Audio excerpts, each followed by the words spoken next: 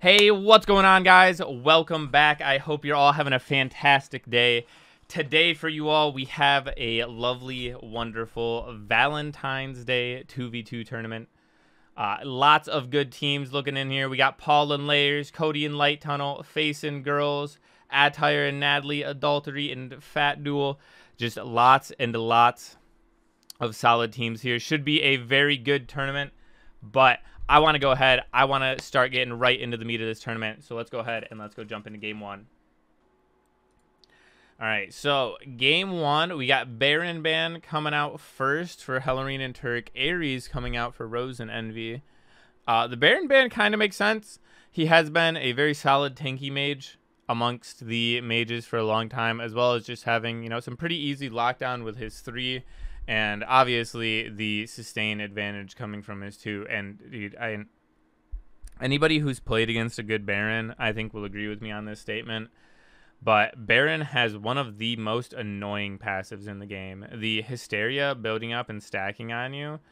Like, the things it does to your attack speed just makes me so angry as a Hunter player. I am a little interested to see the Vamana ban. I don't really see Vamana as one of those characters that's worth a ban. Just because, there's other things open. The Erlang, the Osiris, Bellona, Amaterasu. Other characters that kind of just outdo him at what he's trying to do in a 2v2 mode. Where he doesn't just have that, dominating factor over certain characters like he would in a 1v1. Soul is actually going to be the first pick for Turk here. That's really surprising. I have not enjoyed Soul as a character for a long time. So, very interested to see her locked in and see what the plan is there with her. Obviously, she has good early pressure. She's got decent clear. Disapparate's still just a really, really strong escape. And there's the Osiris pick. I expect Osiris to be one of the top picks for this entire tournament. And I don't think he's going to end up running into too much trouble on this Soul this game. Horus, kind of just one of those characters that falls off a little bit as you get higher and higher in Elo. I feel like not a bad character per se, but he doesn't have quite the damage that you need in order to pull off winning a clean fight. Maybe with Anubis just shredding and ulting off the combo to be enough, but we will see how it goes. Oh, and Baron reduces your power by 30%. I actually didn't ever realize that it was that much. That is kind of freaking ridiculous. But, all right, we'll wait here for a second. Let them get a few minutes into this game. I don't know. My first guess for this game, I'm going to be putting it on Turk and Hellerine. I think they've got this one in the bag. Osiris is just such a solid pick. Honestly, given 3-4 items, he probably can just 2v2 the Anubis and Horus, so long as Hellerine eats one combo of abilities for him. I think he's got it. It would be really interesting to see the upset from this Anubis Horus, though. Maybe, Rose is going to take the dog for a walk and surprise us here. Oh, quad defense Soul. Wait a minute. You might be onto something. You might be onto something. I think Rose Envy will be slain. I agree. I agree. I don't think Anubis is going to have a great time this game. Hellerine has the CC immunity from his ult, too. There's just so many ways for this Soul to survive. Honestly, if he picks up an early, Pestilence or something and just kind of plays this one duel, even, maybe a Spirit Robe, maybe a Mantle. Shoot, even a Thebes on the Soul with lifesteal. It's just going to be impossible to kill him as this game goes on.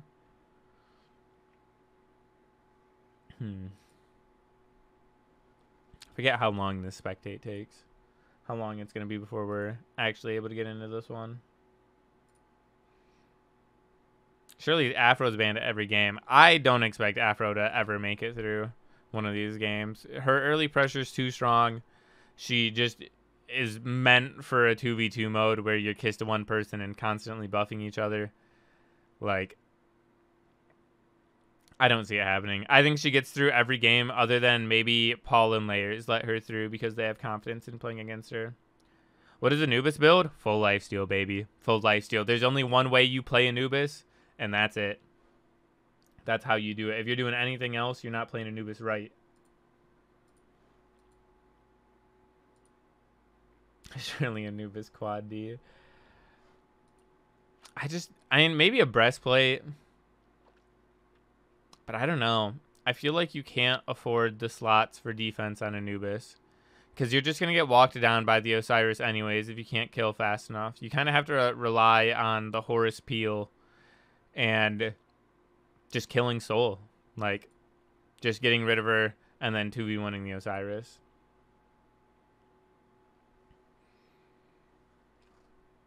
I don't know. It's a very tough position to be in.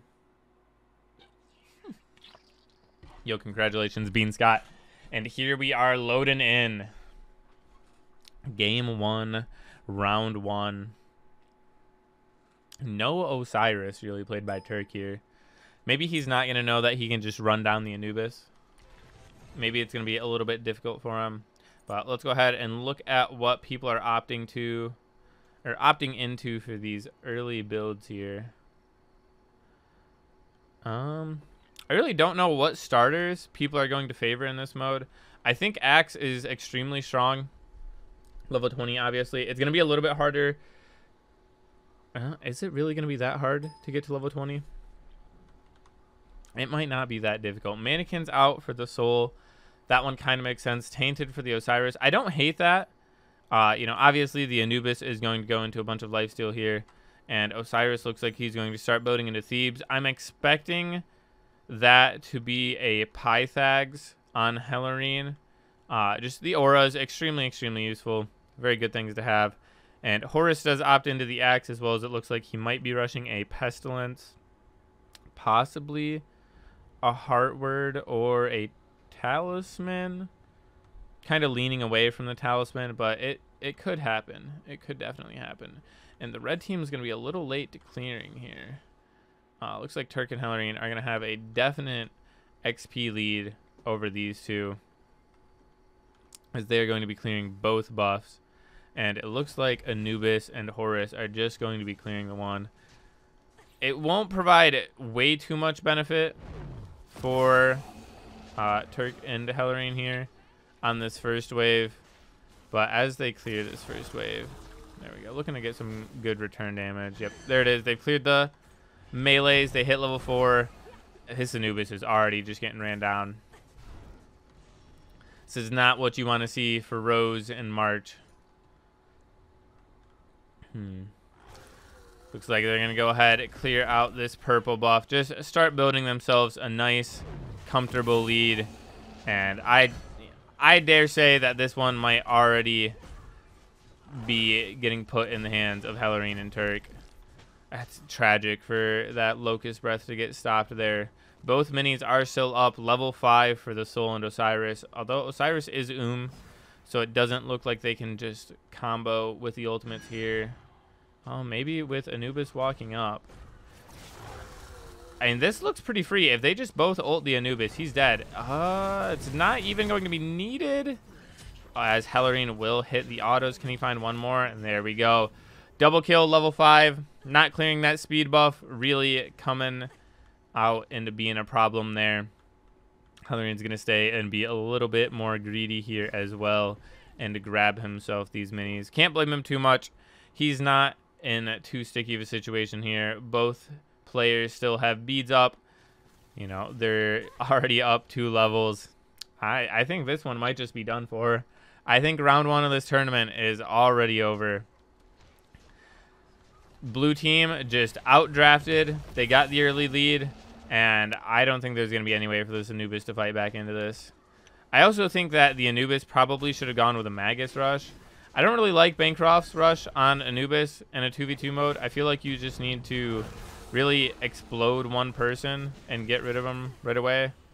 They're going to look for the ultimate there. Not find anything off of it. Gosh, this is just... It is not going well. Things are not going as planned for the red team right now. They are struggling. Second spawn of buffs will be coming up soon. Hellarine's actually going to get a full Bancrofts on that back. Not go into a Pythags for his teammate. He's going to play a little greedy. I don't think it's going to have too much impact here. But I do still feel like the Pythags might have been the way to play in a little bit closer of a match. Thebes also finished for Turk. Thebes is one item that, as of lately, I really haven't found myself building that much on warriors in general. I feel like it's kind of just a wasted slot in Joust. That may be a different story when it comes to the 2v2, but I feel like, you know, maybe just a phalanx rush into a Shogun's here and not delaying those items might be more beneficial when you have the auto attack character that is Soul. And Turk's straight in with the Osiris ultimate. Full combo coming out. Oh, and Envy is going to be able to walk away this time. That's a lot used from the blue team for no kill there, but they will send him back. They'll slowly get this minion in. Not going to be able to get any bonus tower damage with it, but that is still a lot of pressure, showing that Rose has to constantly be respecting the amount of damage that they can put out. And honestly, if they were any farther out than that tower, I don't think they would have been able to live. Oh, my boy Jimmy. Good old Jimmy. Turk's actually picking up that purple buff. I don't think he should be picking up purple buff at this point. They've got free red pressure. They shouldn't be able to be stopped from getting it, as well as even if you are giving the speed buff to Hellerine. That was a pretty good ultimate from Rose coming out there. Oh, that is so much damage coming out. Turk's got to be maxing his too, right? Yep. That Spirit Flail just doing tons of damage, but the Horus ult in. I respect the effort here. Turk is out of mana. Can they CC him and catch him? Nope. He's going to get just enough mana out and Osiris ult away. But that was actually a really good effort. I think that was a really good turnaround. Oh, Hellerine not quite able to hit all the autos. Very close. Almost finds that return kill on Envy. And he's just going to use this Disapparate to immune some damage here as he clears out and just beats the crap out of Horus.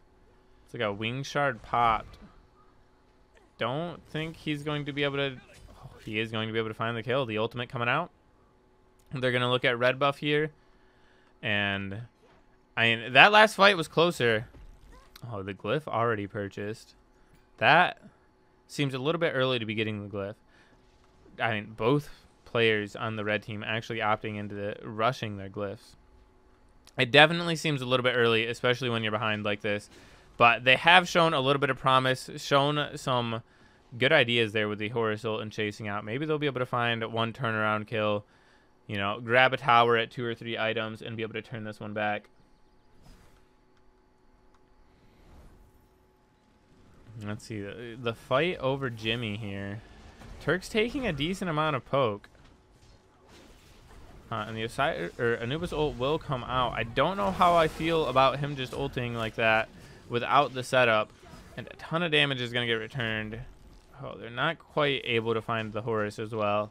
But these fights are still just way too dominant by the Soul and the Osiris. Anubis just doesn't have quite enough damage right now. They are going to be getting the tower here. They'll even still be able to go back, grab the scepter, and it looks like they will be back in time for the purple buff as well. They'll even be able to clear their blue on the way. Just a cool, calm, and collected game so far by the blue team.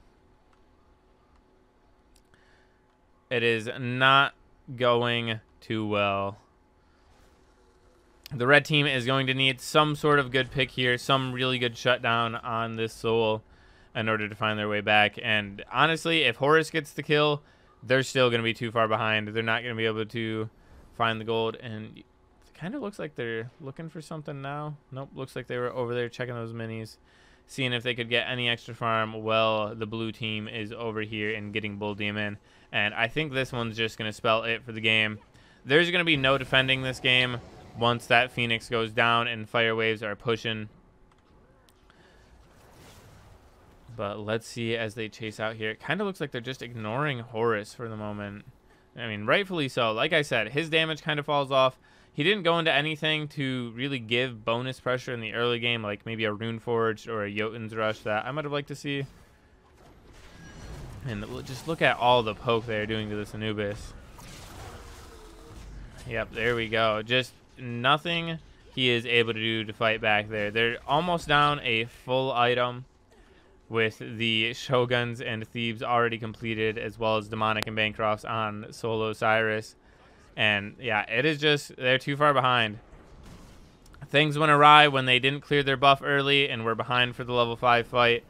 They gave up the first blood to Soul in doing so. And I mean, that's just going to be, I mean, that's a clean game 1. That's all there is to it. That is an extremely, extremely clean game 1. Nothing more to say there. A 8-minute victory. That might be one of the fastest games we see in this tournament. I would be surprised to see anything more so, but with a team comp like Solo Cyrus, you do expect to have some pretty quick games there.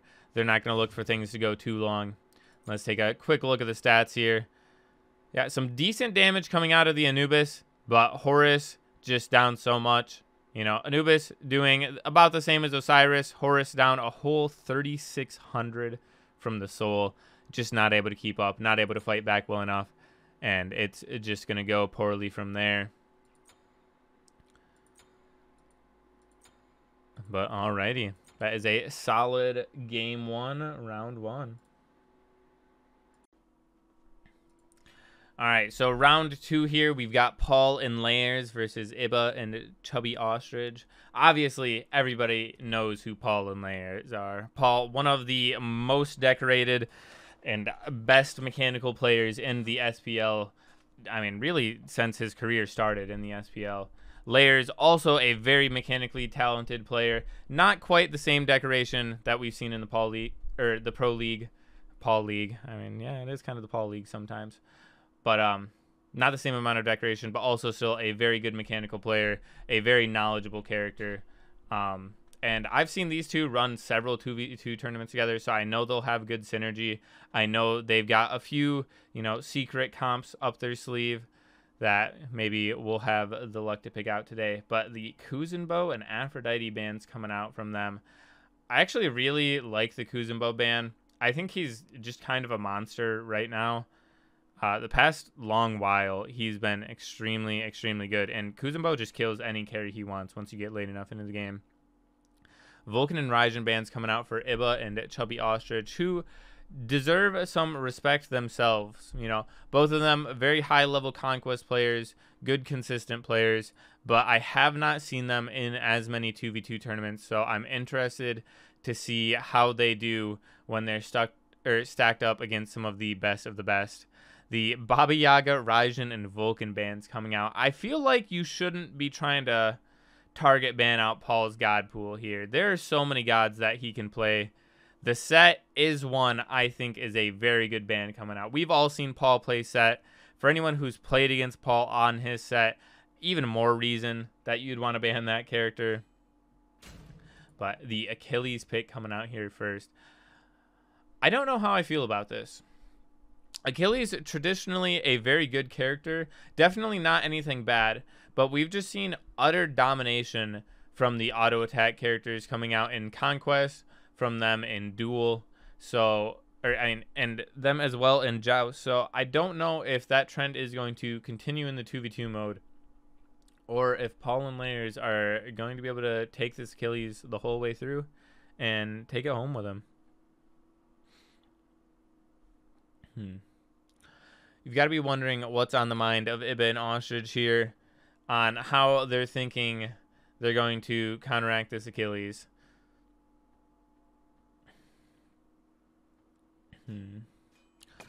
Colin Tiamat. A very early game character with a very late game character.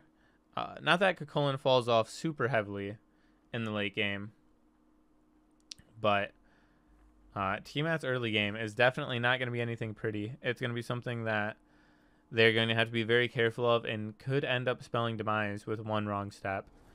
I expect to see Layers lock in some form of early game here that transitions decently well into late game.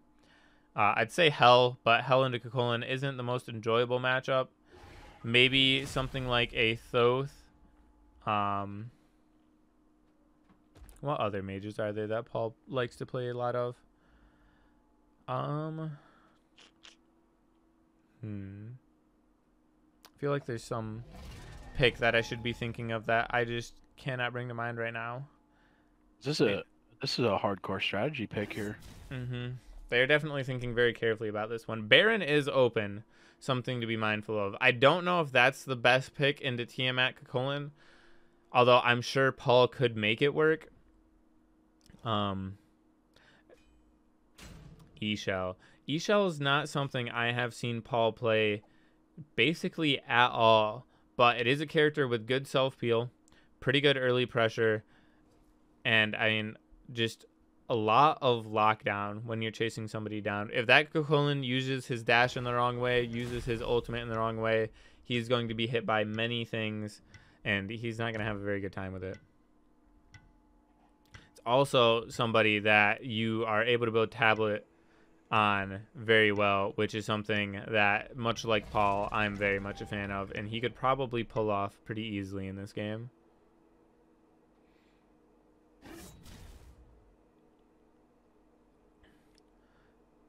All right, I do expect this to be one of the better games of this tournament, so I'm remaining hopeful on it. This is one of the kind of dark horse teams up against one of the very, very much fan favorites. Jouster dual map, Joust map, the Jade Corruption map. This is single elim, right? This is single elim until the finals. All right. Ooh. I'm expecting Layers to opt into the Warriors Axe start here. Kukulkan has a little bit more freedom, and it looks like he's going to use that to go into the Bluestone start. It should help them a little bit with that early pressure. Oh.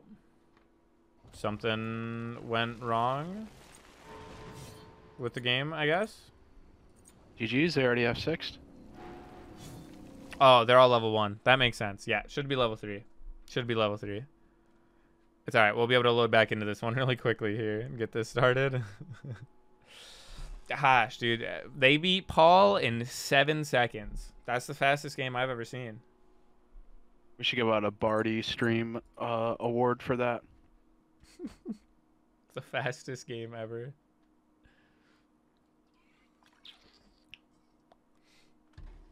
Yeah, being level 1 to start that would be a little bit slow.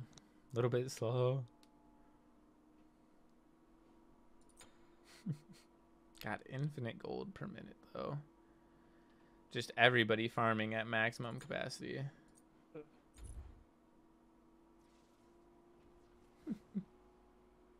Yeah, it's all good, Paul. All good. I can't blame you there, but it is funny.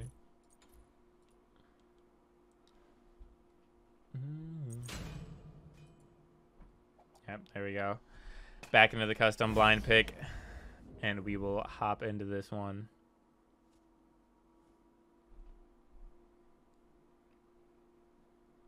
We'll have to do a little bit of editing magic for this game. Bardy, you're garbage. Bardy, you're like actually shit at the game. Yo, Blumps, welcome back for the 27 months with the primer. I appreciate it, sir. Welcome, welcome. I hope you're having a good day, man. All right. This time for real. In all truthfulness, that was just genius play by Paul to make the lobby wrong, because now he knows exactly how the red team is going to start here. The conduit gem into Bluestone on Kukulkan, and they know exactly how they're going to counteract it, I'm sure, because that plays into how this game is going to go so much.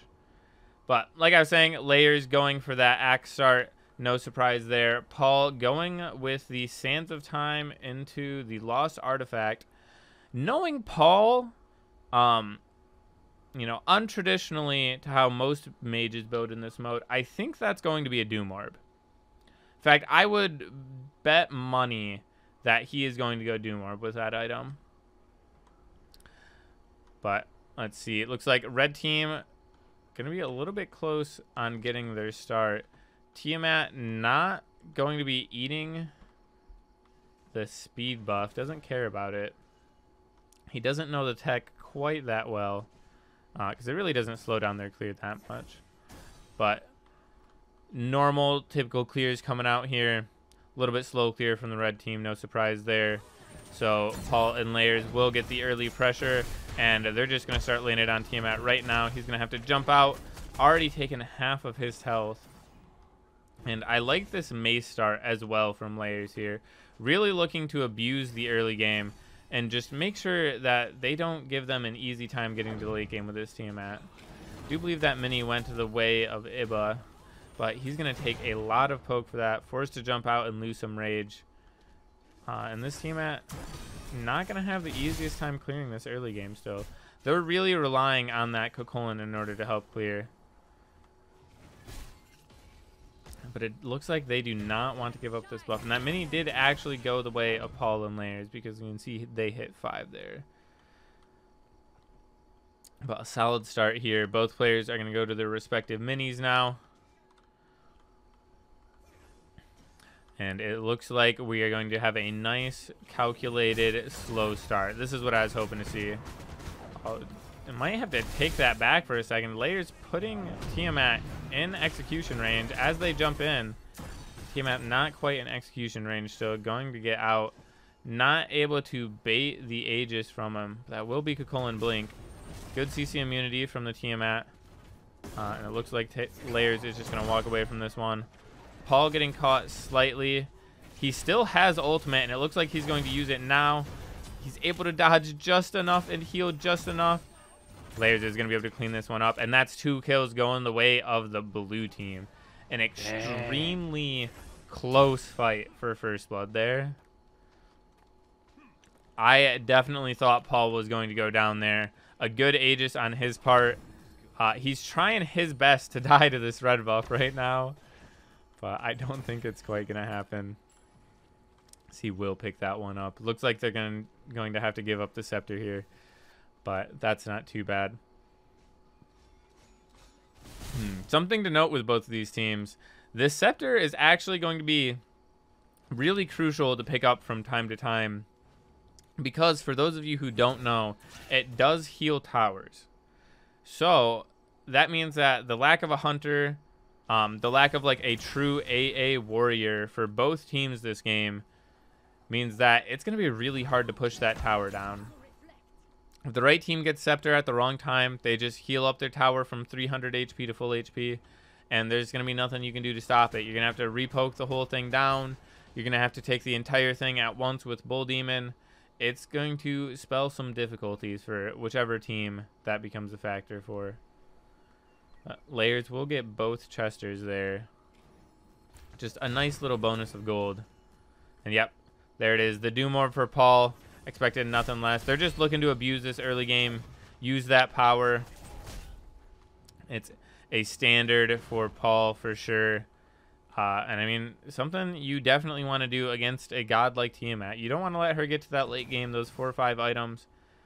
Gosh. I was about to say Paul doesn't miss, but Chubiatrus with some good jukes there. Not letting it be too easy. But the E-Shell 1 always surprises me too. It always goes a little bit longer than I think it will. And it always catches me by surprise, so I can't blame Ostrich for getting hit by that part. But some good trading coming out here. They're going to look to put this Cocolan in range, and he doesn't have Aegis, so they're going to get him. Continuing to dive a little bit harder. Paul's got to be a little bit careful, but that's the whole kit. Ostrich juking out for what he can, but it's not going to be enough. Just too much damage coming through. That Jotun Thrush on Layers just absolutely taking it to him, and it looks like they want to try to push down this tower here. I mean, Paul and Layers, man, like I said, they've got the synergy. They know how to play it. They've done tons and tons of 2 versus 2 tournaments together. You know they're going to be on point, and they're going to be thinking the same things. And they're just showcasing what they're capable of here, telling every other team that they should be afraid to play against them. But it's amazing to think that this game could have gone a much different way as well if the red team was able to first blood Paul in that first fight. He got down to some very low amounts of HP. And they will steal the red buff away here.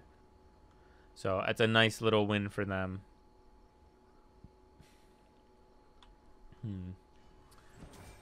Third spawn for the buffs coming in here. Layers and Paul kind of looking like they want to invade that blue buff a little bit. Auditor is going to be forced to use his escape. And is going to seriously hinder his clear this wave. And Layers and Paul don't want to invade. They're just going to take it safely, play it smart, not risk anything, which I do not mind. I'm curious if Paul is going to end up going into a Divine Ruin or a Spear of Deso here. Because there really isn't that much healing other than the Tiamat passive. But Divine Ruin is just a solid item. The passive effect on it just giving you that constant little bit of spark of damage. Not only doing the damage and applying the effect, but also being a good deterrence to this Cuchulain's Blink. And it's a Blackthorn Rush here from Layers. Not Rush, but picking up the Blackthorns. Again, an item that, I mean, it's been out of the game for a long time. I'm a little surprised that he didn't pick up a Rune Forged. Because I feel like it works pretty well with his team here. But not looking to take too much poke for the Scepter here. And this is kind of what I meant. This Cuchulain, after they clear wave, can just go back, heal up the tower.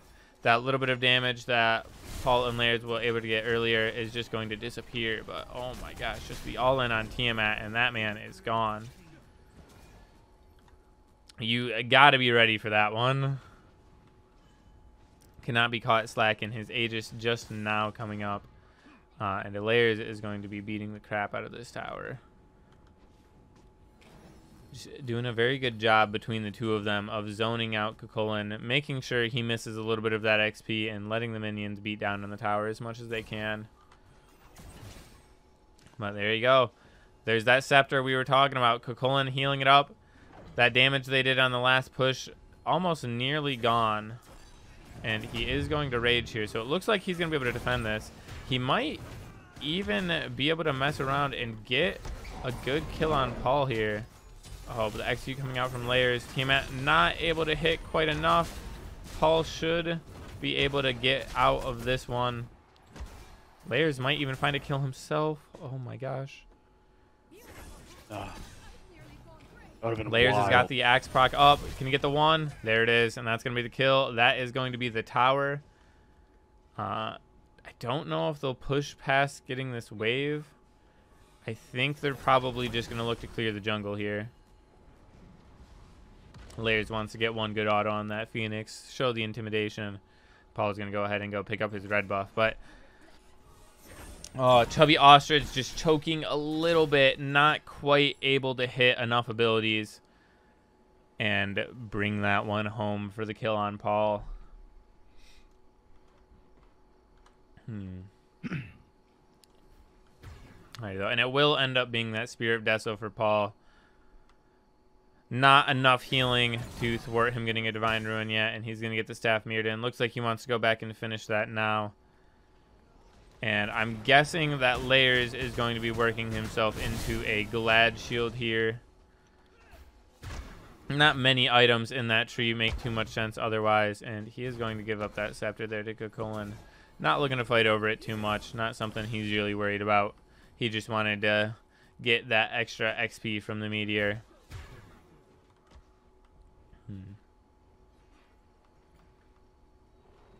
Looks like Paul and Layers are starting up the Bull Demon here. Cuchulain knows he might be able to look for a steal. Looks like Paul's waiting for his abilities to come up to secure this. And there we go. Very good secure from Paul. Him and Layers are going to look to chase out, but not get too much off of it. Blink from Layers will force Ostrich out again, but Paul's going to get caught by that too.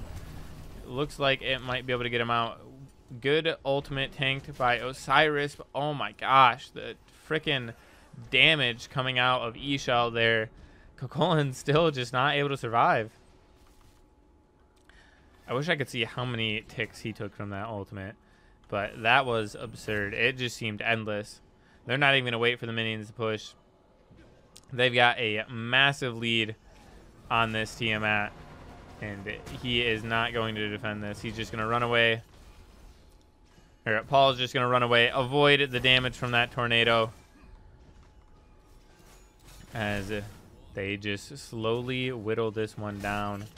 Potentially looking to see if they can get another kill on Ostrich here, which might even let them end the game. Or do you want people in round 3 to wait? Yes. Wait for round 3.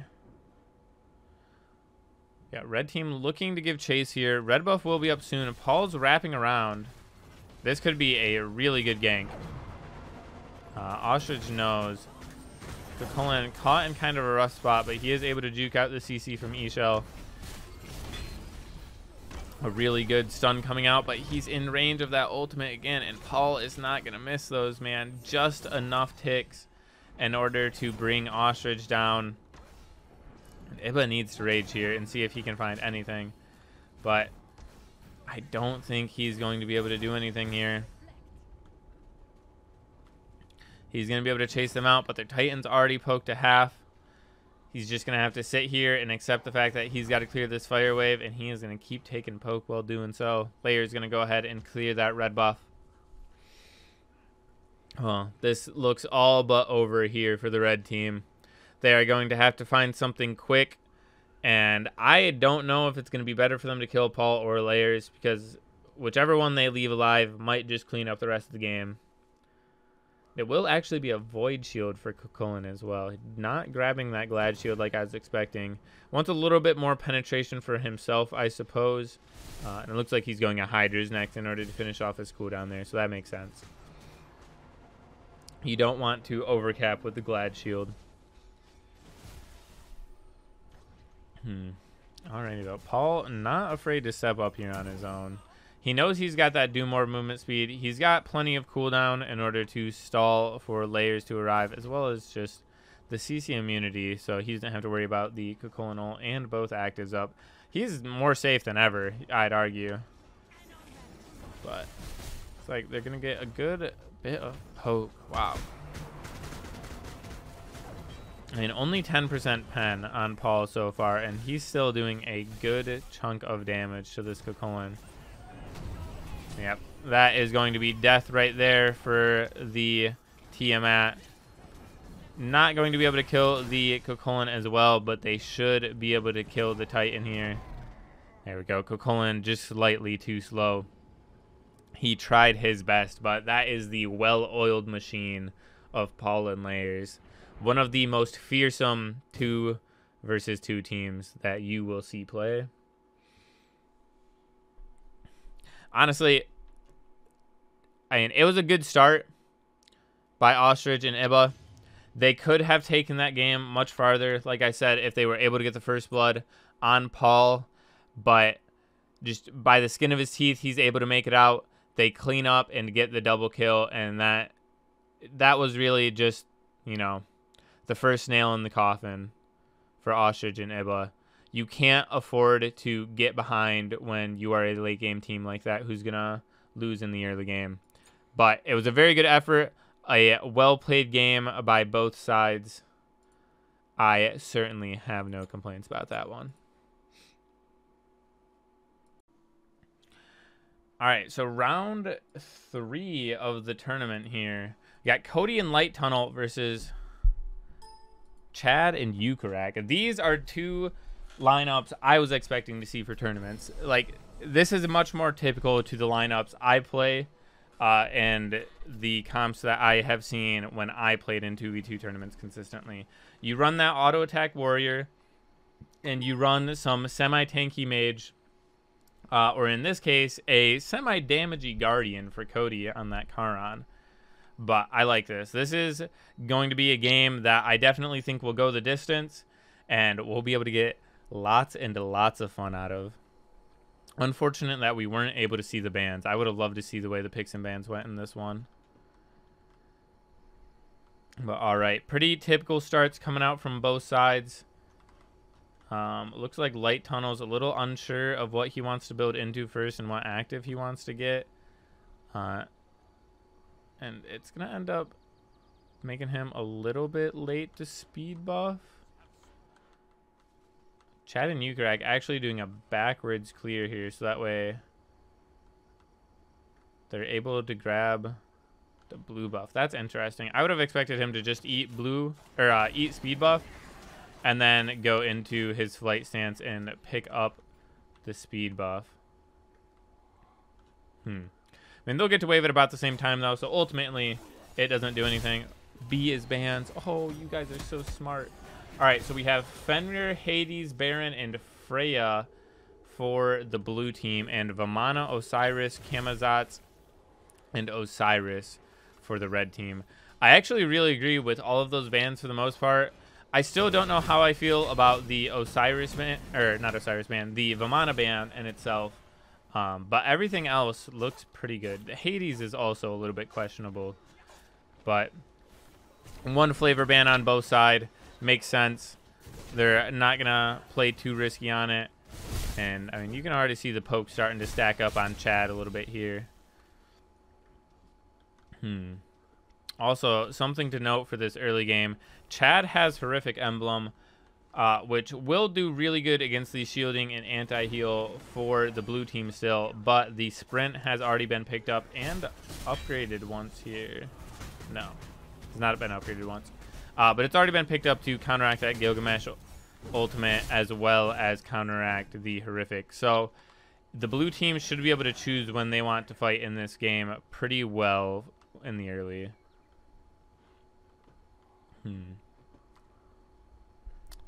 Also, I think for a while in these early game level 5 fights, the fights should go the way of Cody and Light Tunnel, unless there are just some massive AoE abilities that are hit on the side of the red team. But the ultimate's coming out.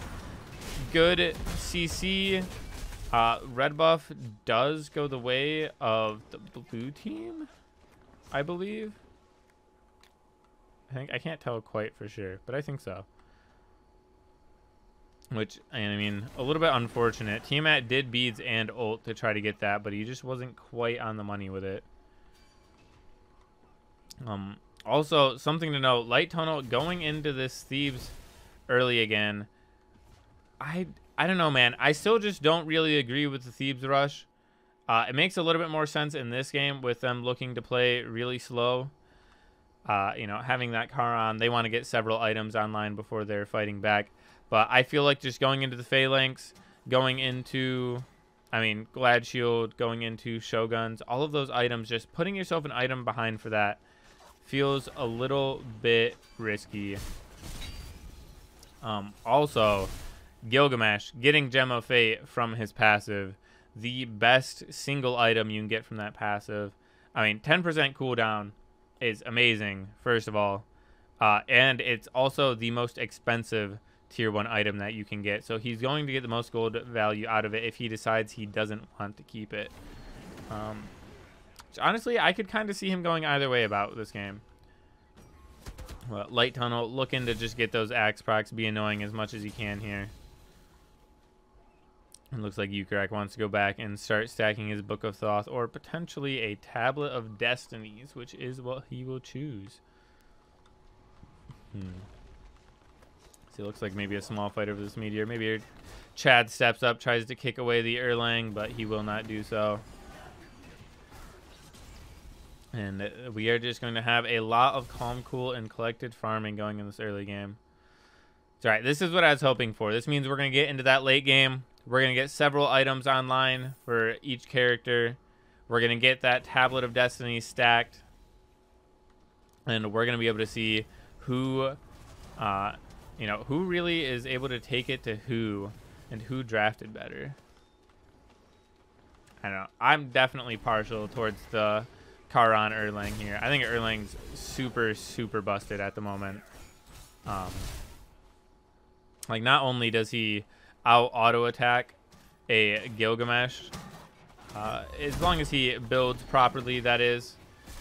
but he also just is able to chase down a Tiamat pretty well. He's got the knockup immunity, he's got the taunt, he's got the pin. Tiamat's gonna have to use her CC immunities and her jump and everything very well in order to, you know, continue to stay safe as Erlang gets items online.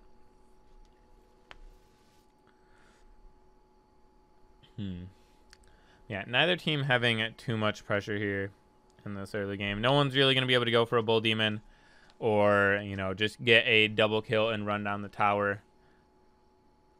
Even if this Gilgamesh does die, Tiamat's going to be able to clear the waves pretty well and make it difficult for Erlang and Karan to push down a tower. And vice versa. As long as Gilgamesh has ult or something up, his 2-1 should be able to do good damage to the wave, and there's no way these two will ever kill him. But Ukraine doing a good job of farming those Tablet of Destiny stacks. Already at 7 for 6.5 minutes into the game. It's not too bad. They will trade a good bit of damage here onto Chad, though.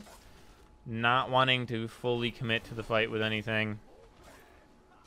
I can respect that decision. Their blue buff is up, so it looks like they're going to back off here. Oh, lots and lots of small skirmishes going on, but nobody wanting to pull the trigger and commit to a big fight here just yet. I'm guessing it'll probably be around that 3-4 item mark where we'll start to get some more explosive fights going on.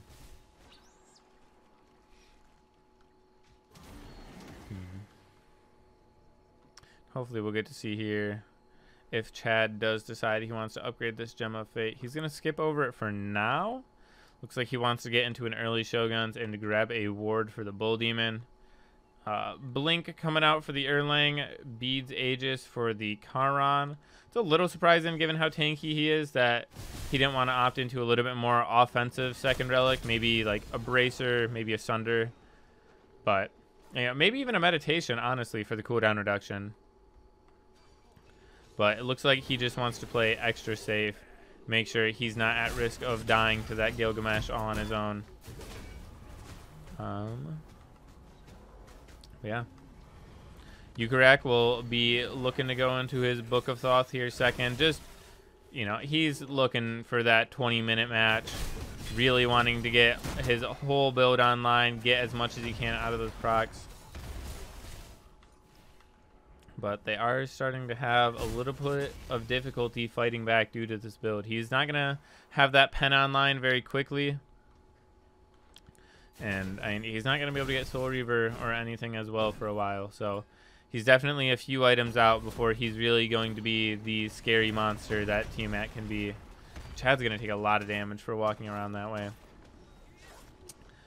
Still, I'm guessing that Cody and Light Tunnel will not look to aggress too much. They just know that they're not going to be able to get anything off of a kill or even necessarily kill. They just have to keep waiting. But Erlang will start working into that Executioners or that Kin size here, looking to get a little bit more damage online. I'm guessing Gilgamesh will probably look to match him with the same once he finishes this Shoguns. There we go. Book of Thoth online as well. Cody's going to back and finish his Spirit Robe here. Oh, my bad. That will actually be a full Mantle of Discord. I'm surprised he didn't want to go the Spirit Robe against the Gilgamesh kick. I don't know if that's still a super strong counter, but I remember that being a very good counter for a very long time. But I suppose he just wants that extra safety of the Mantle. He's able to greed out a little bit because he is Karan and he is getting that extra gold. So not too risky of a decision. Let's see. Blue team up 1,700 XP and about 400 gold. I mean, I would guess that most of that gold... Wow, it's actually not on the Karan. The Erlang is actually the one who is going a very big farming mode right now. It's got to be a lot of the small little meteor shards that he's getting, giving him that bonus gold. I suppose maybe he's been around a few more waves, made sure he's in a few more minions. range than the Charon. But that small gold lead will continue to build up over time, and the XP lead on the race to 20 is going to be a way bigger factor right now.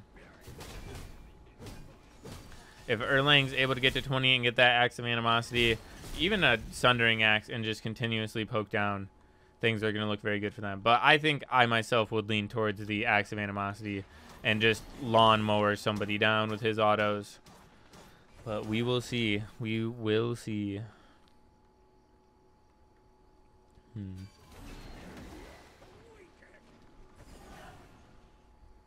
Blue team not too interested in staying for the meteor here, or they think they'll get back in time. But that's an Xe finished for Light Tunnel. Chad going to lay a little bit longer, wanting to get himself a, you know, something that builds off of that spiked shield, tower shield, beforehand. Maybe looking for his own Berserkers, or potentially looking for that Phalanx, or maybe even a Void Shield. I don't know. I myself definitely have found it more beneficial to go the Phalanx lately. But maybe he values the Berserker's passive that much.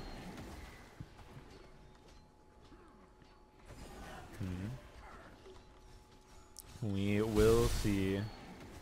Still holding on to that Gem of Fate as well, and they do have wards over here on the Bull Demon, so they will know. They have to be a little bit careful about taking this fight, as well as taking the greedy way around. He is going to be able to kick Erlang away, so he's not going to take too much poke. But gosh, Cody not going to pick up those coins is really bothering me. The free extra 5 gold sitting there, Cody. You don't know. That could change the entire game. That could be the winning factor.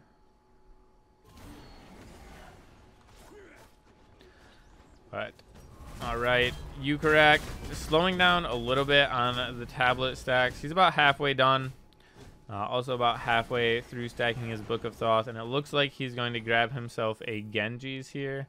Get a little bit tankier, get a little bit more cooldown. I respect the decision. I think it's a really good item to pick up. And I'm going to take a wild guess here that is going to be a soul gem up next. Just every Tiamat player I know has a hard-on for that item. And it also looks like Light Tunnel is going to be looking to build his kin size very quickly here. Not caring for the Shoguns. You know, believing he's plenty tanky with the Thebes and with his Berserkers. Just wants to get those damage items online, which I think is the correct decision. I still think skipping the Thebes potentially and just going a Shoguns immediately might have been a better move. But I'm biased. I'm an old man. I'm stuck in my ways. You know, I'm not a huge fan of change, so we'll see. The third item, Book of Thoth, coming out for Cody here on this Charon. He is not worried about this game going late for those stacks. He is absolutely okay with it. He is ready to play this one out for another 15 minutes, no issues.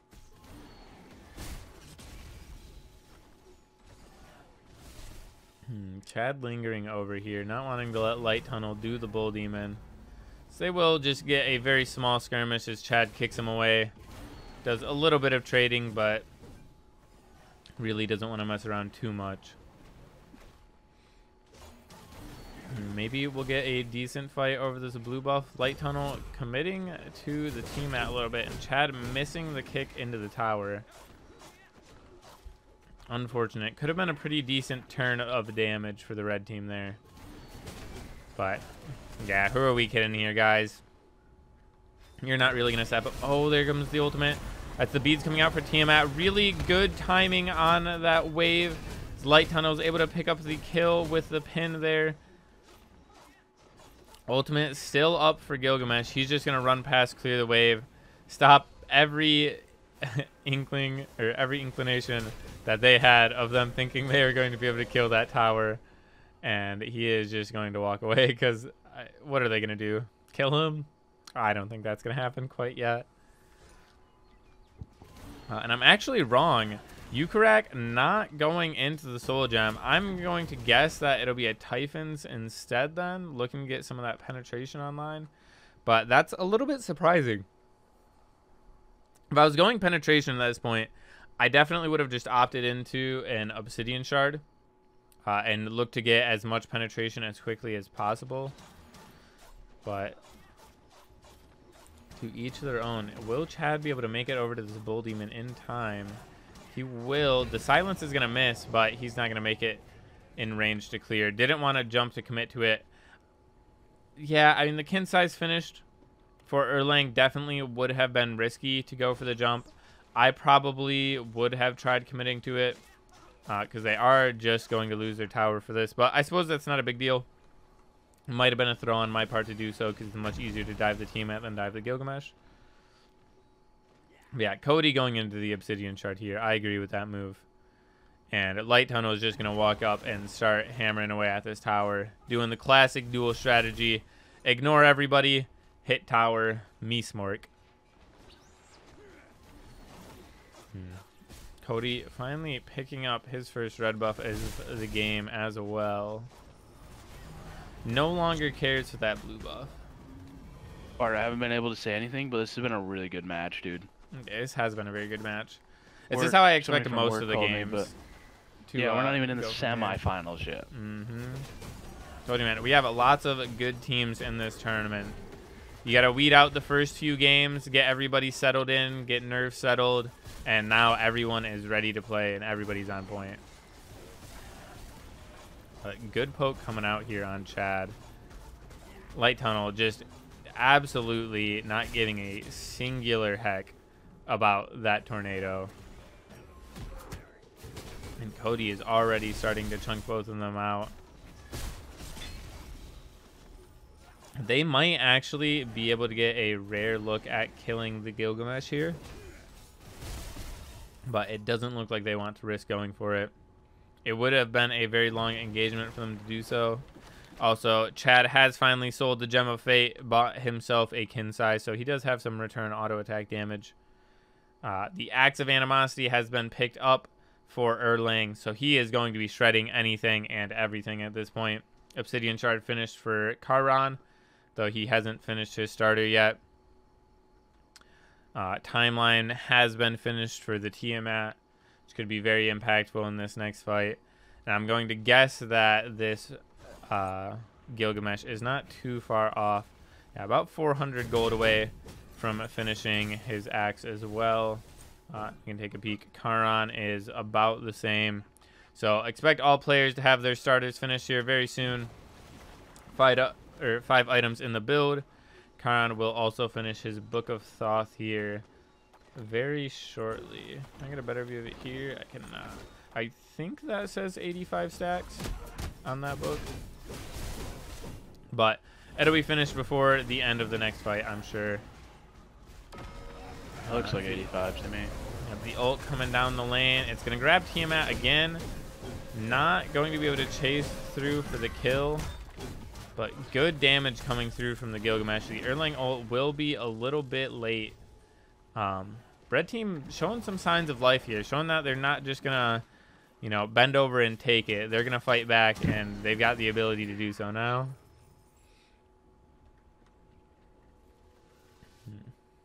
See, Axe of Animosity finished for Gilgamesh. Some penetration finally picked up for the Tiamat, and the timeline finished for the Karan as well now. So both of these mages going to be extremely difficult to dive, but the Bull Demon is up yet again. We may see just a little bit of PvE coming through from the side of the blue team. As Red walks up to check. No wards in hand, so they do still have to be very careful about that. And Light Tunnel is going to go back. Is he going to finish his last item here? No, he's not. He's going to grab a sentry. I like that decision. This Bull Demon is definitely the name of the game at this point. These fights are way too long to get any quick, clean kills on anybody. It is definitely up to who is going to be able to secure this Bull Demon, or who is going to be able to sneak it under the nose of the other team. And as saying that, Red team gets a little bit of a whiff there, thinking that Light Tunnel might be over here doing this. And they would be correct.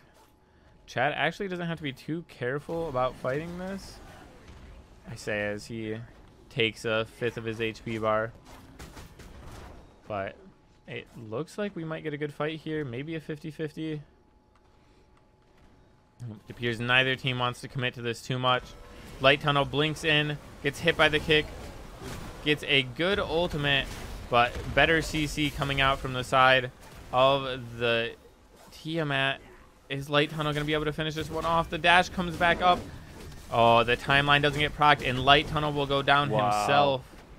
Really, really good active usage and ultimate usage on the side of Yukurak there with that Tiamat. And now Chad is just going to start wailing away. That's a unfortunate kick to miss on the Charon, but this should still be the tower for red team here. I don't think Cody is going to be able to stop this push on his own. It's going to be a little bit too risky. Talisman has been finished for Erlang, so he's going to be a little bit tankier when he comes back up. But minions are in. Tower is taking a beating, and this tower will definitely be going down here. Chad can just tank this one off with no issues. Yeah, a little bit too far of a dive there from the blue team. They had to turn around a little bit quicker. Timeline never even getting popped by the Tiamat. But still a very, very good fight. I think they just have to focus a little bit more on Gilgamesh. Once he uses that jump, once he uses that kick, you know, once they get Tiamat a little bit low and make him worry, that is when it's their time to turn and start fighting the Gilga, because he's not a character you can ignore anymore. He's got that upgraded Xe, he's got Animosity X, he's got Kins. He is going to be swinging, and he is going to be doing, not hunter damage, but very consistent damage.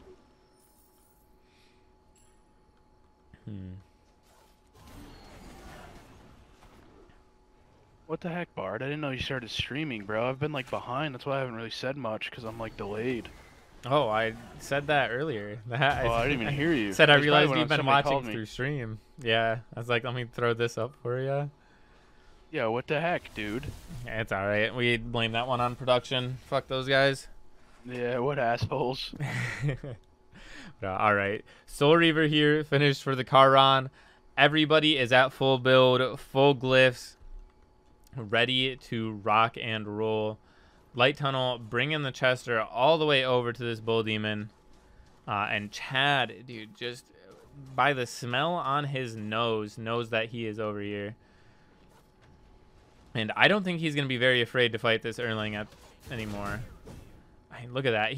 A 1 and a singular auto just traded back against like 3 autos from Erlang. And he's got the HP 5 advantage on his side as well. Very dicey back and forth fight coming from both sides. Auto attack characters going toe-to-toe. Those longer engagements aren't going to favor the Gilgamesh. A good turnaround in order to avoid that. But yep, he will get picked out there. Yukurak jumps in, looking to deal what he can on damage to Cody. But they did finally learn. They got to go on that Gilgamesh. And I think Yukurak needs to start making his way over to this. If he lets them get this for free, he is not going to be able to defend. Cody does get hit by the slam down. And yeah, they're going to look to back off here. A good step up from Yukurak in order to save that Bull Demon. And honestly, save this game from ending.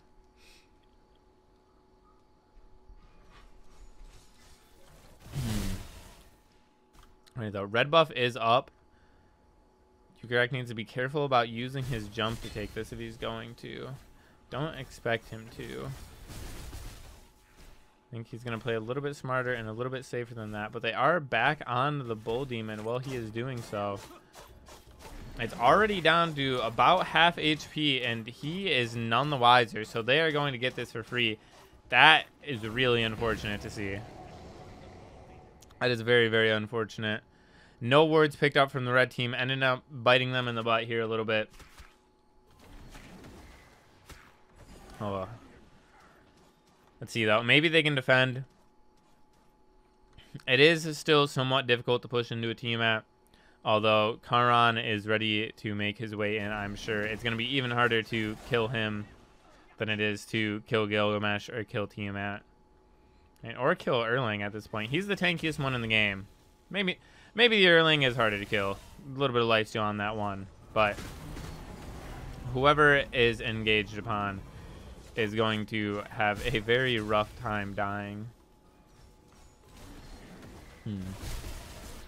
Tablet of Destiny procs coming in now. A huge ultimate coming out for the double taunt. A good pin as well, and they're just going to force them away and back into the Titan room for a free Phoenix. I worry that the blue team is just going to be able to do that same thing and kill the Titan the next time their ultimates are up. I think Yukarak needs to be a little bit less greedy on holding his beads and just kind of use it to beads that first taunt. Make sure he's pumping out as much damage as quickly as he can, because the PvE is just starting to come through. The Charon Erlang is too hard to kill if he's holding his relics to make sure he survives, and if they're fighting back in Titan room, you know, he's got his well right there. He's got to make sure he's using everything he can in order to just keep the game alive.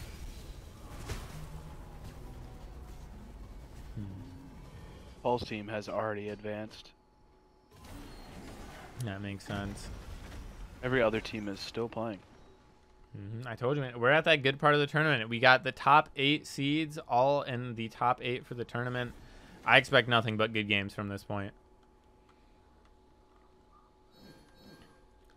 Alrighty. Light Tunnel on point with finding these chesters and bringing them where he wants them.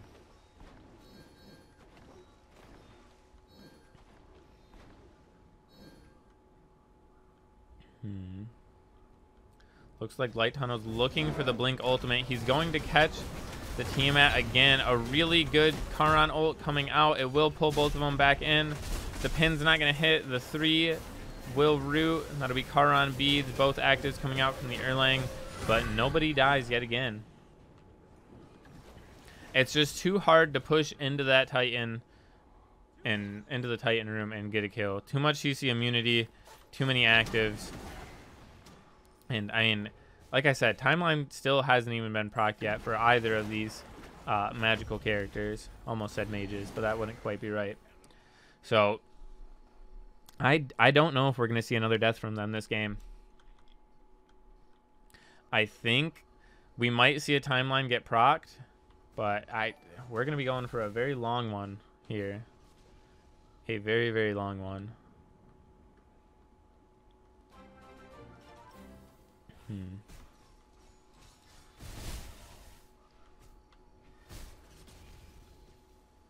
Bull Demon's back up. Phoenix will be respawning soon. Looks like Light Tunnel might just be going over there to solo it again.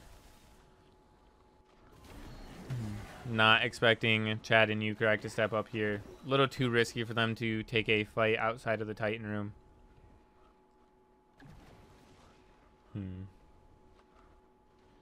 Yes, Slayers. Yes, it was.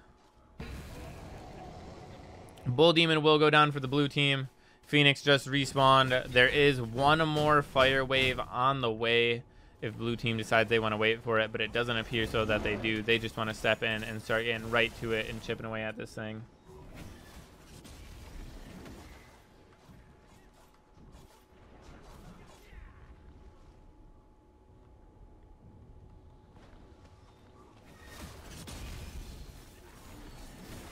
Phoenix will go down. And here comes the Blink taunt. Light Tunnel not able to grab both of them, but able to get those Tiamat beads. They will look to return that damage quickly. Gilgamesh actually taking a good chunk of damage here, and Yukarak's gonna get poked out a bit. Light Tunnel just focusing down this Titan, not wanting to fully commit. The root sprint comes out, stopping the Charon. Oh, but the Tiamat abilities aren't hitting. He's having a little bit of difficulty, and they're starting to trade back. Gilgamesh gets a good jump out, but the pin is up, and it will hit. Good peel from the Tiamat. Ooh. Cody will find him with the 1 there and get him down with the silence. Yukarak can't afford to back up here. He's got to keep stepping into this if he wants to hold this game up. But I think Light Tunnel is just going to step in. They're going to proc this timeline finally and end the game in front of him. That Charon pick. What a match. Charon doing a lot. 24,000 player damage for the Charon, 25,000 for the Erlang, 14,000 and 20,000 for the Gilgamesh and the Tiamat. And blue team just outdrafted. They played the right game. They had the PvE, and Charon's just a better mage, it seems. He is just a much, much better mage, but a very, very good game. Very well played from both sides. If Ukraak would have known that they went back to the Bull Demon that extra time in order to, after Gilgamesh had died and he got the red buff, if he would have known that they went back to get that Bull Demon, he might have been able to save that game and take it around a little bit longer. But it did appear that fights were just going the way of Cody and Light Tunnel there. It wasn't much for Ukraak and Chad to do. But very, very well played from both sides. A very, very enjoyable game to watch. All right, let's hop into this game here. We'll go back to that conversation later. We've got Naja and Baron against Achilles. Why the fuck did I just say it that way? Against Achilles and Ryzen. I have been warned that this game's already been paused several times before it even restarted. Let's go ahead. That's not great to hear. Yep, there's pause number 1. Okay, pause number 2. And I've just been told that they're restarting. Beautiful. Beautiful. Awesome. All right, I guess back to this conversation a little bit. While we wait for them to restart. Mm-hmm. Yeah, wait. Why? Do you have other things to say? Because I have another thing. I have a question to ask, but go ahead. Hit me with the question. Did you suggest anybody else yet out of the group? The other person we were considering was Brendan. Oh, boy. Although you two are not very similar. Not very similar? Dude, I don't think... Okay, no, okay, here's the thing. This is why it was you and Brendan, okay? Because Brendan likes to garden, and she's a very, like, homey person that I feel like Brendan would mix well with in that way. Zach's not a religious person, like, at all, so that just wouldn't work. Ryan lives in Indiana, so that wouldn't work. Weston's taken. Blake's taken. Googie was also one that was suggested, but I haven't talked to Googie about it, so it's all the single homies other than Zach that were. I need a link, bro. I will get you it after the stream. We can talk about it. Wait. So like, would you have suggested me if you would have known that I wasn't talking to that chick anymore? Yes, I suggested you as an option for if you stopped talking to that chick, but I did not know what'd your girl say about it? I know we didn't talk a ton about you because of the fact that you were, but you didn't give me any free gas? Come on, dude. It was a very heat of the moment conversation, man. Wait, is that where she is too? Yes. It's where both of them are. My girl and your potential girl. Okay.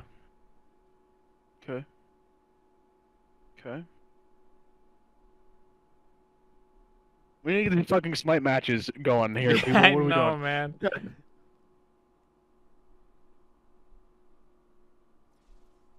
Interesting. Damn it. Fuck you, Bard. Now I have like 8 more questions, but... You gotta hold them, bro. Write them down. Put them in our DMs. No, dude. I need to... I know what they are. You should know what they are. Yeah, I could take a guess to at least a few of them. Alright. Hopefully we can actually get into the game this time. Should go to the gym. Dude, imagine. I can't wait for him to explain to his grandkids that he first learned about his fucking grandma during a Smite stream. Holy shit, the lore. Wait, what? Wait, That's what somebody said about you. It's like, wait till he's explaining to his grandkids that he first got with their grandma during a Smite tourney stream. Yeah, we got a lot of stories already. Let's be honest. Oh, we do. We absolutely do. But, Dude, are like, oh, never mind, dude. all right. Never mind. We need to Back to look the in. Smite gameplay here. We got we've got Baron and Naja versus Achilles and Raijin. Looks like Baron and Naja are both going to be going a Thebes early here, which is a little interesting. I don't know how I feel about that one. I mean, they're just going to not stack very quickly at all. They're also not clearing buffs together. That's a little weird. These guys are I cooking don't up know some how to stuff, do that, bro. and I have like 30 hours into the game. They are absolutely cooking some stuff up. But let's see. I mean, Naja got half the XP. Yeah, I mean, they're just gonna end up being behind XP for that now. That's so odd. Who were you leaning towards again? I'm leaning towards Duduin and Calvin winning this game. I think their draft is a little bit better. Just having that Achilles, and I think that the Raijin's gonna be a little bit too. And I want to say a little bit too tanky. We're going in here. They got the horrific proc on the Naja. His Aegis is already down. So that's gonna be a first blood. Yeah, this is the worry about playing a Naja and Baron comp. Your early game is so bad compared to the Achilles Raijin. They're just able to walk you down. Achilles getting that cheese horrific first blood. Just able to get it with basically no issue. This is not the start you want to see. Again, going back to that conversation we had a little bit earlier, talking about late game gods not wanting to give up that early game.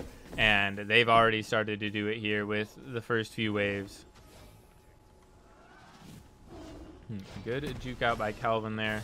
Already trading back well. Not afraid to use that dash on the tower line, as he should be. He's more than able to just dash at this Naja constantly.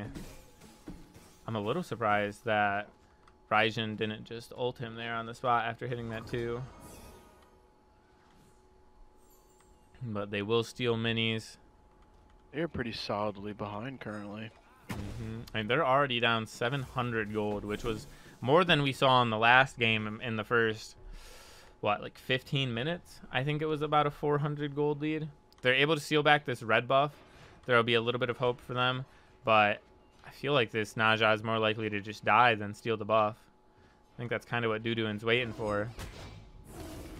We'll miss the ring bounce. He gets hit by the sun. Baron abilities go off, and they're just going to take the red and go their separate ways. That really hurts them again, too. Just this slow burn of a lead already coming out for the red team here. Achilles does have to be a little bit careful about using his dashes like that. Baron could force out the ultimate by pulling them into tower. Not that Achilles would die, but it would provide a pretty big safety net for the blue team. And they'll get their own blue buff here. Getting it before it gets invaded. Making sure they don't get too far behind. And the red team will get their first backs here. Getting that prophetic cloak. And not quite having enough for what I'm assuming. Wait, did he have enough? He did have enough. Just enough for his Tablet of Destinies. Wanting to get those procs online. I actually don't know how I feel about that item currently for this 2v2 tournament. I feel like it's a little slow, and as much benefit as it gives you later into the game, I feel like it's an item that it's hard to afford the slots for in a game like this, because you want the Divine Ruin, you know, you want some Pen, you want Book of Thoth, you want Soul Reaver, but you also want cooldown, because Duduin did not go the Sands of Time. He's going into that Conduit gem. So he's not going to be quite as tanky, and he's not going to have his abilities up as much, really relying on that Raijin passive. Calvin will take a little bit of poke here. Not too much that he's in any sort of trouble.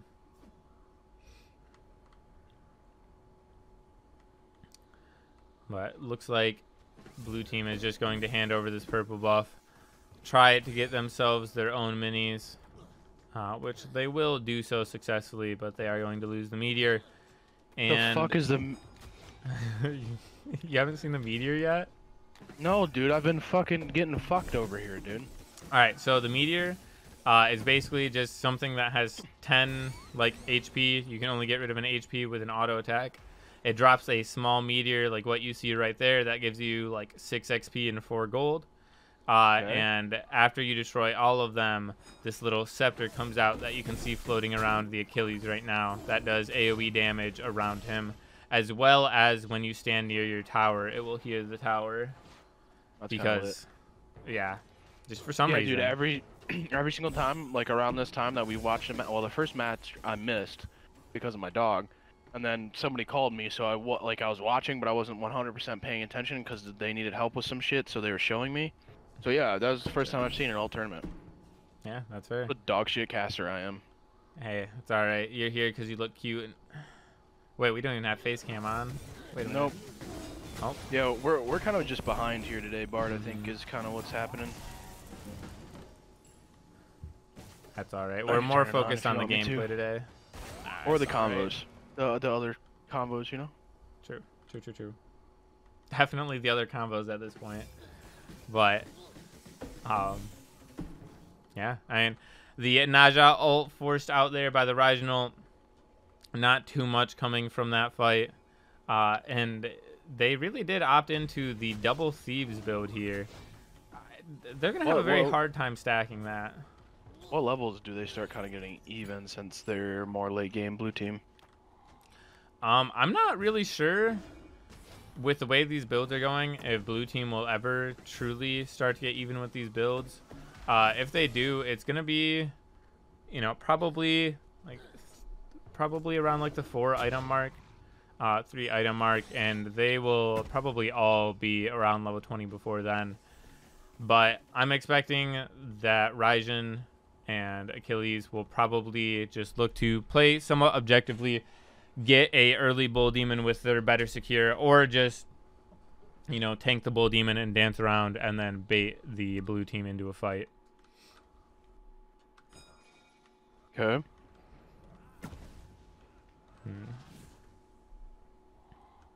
Yeah, there's just not really going to be a lot of damage on the side of Naja and Baron without like fully committing to Rengq and just praying that he doesn't beads the Naja combo. I just Or feel have like Aegis up. they're pretty behind already. They're definitely going to be grasping at straws this game and just praying that they get the right one.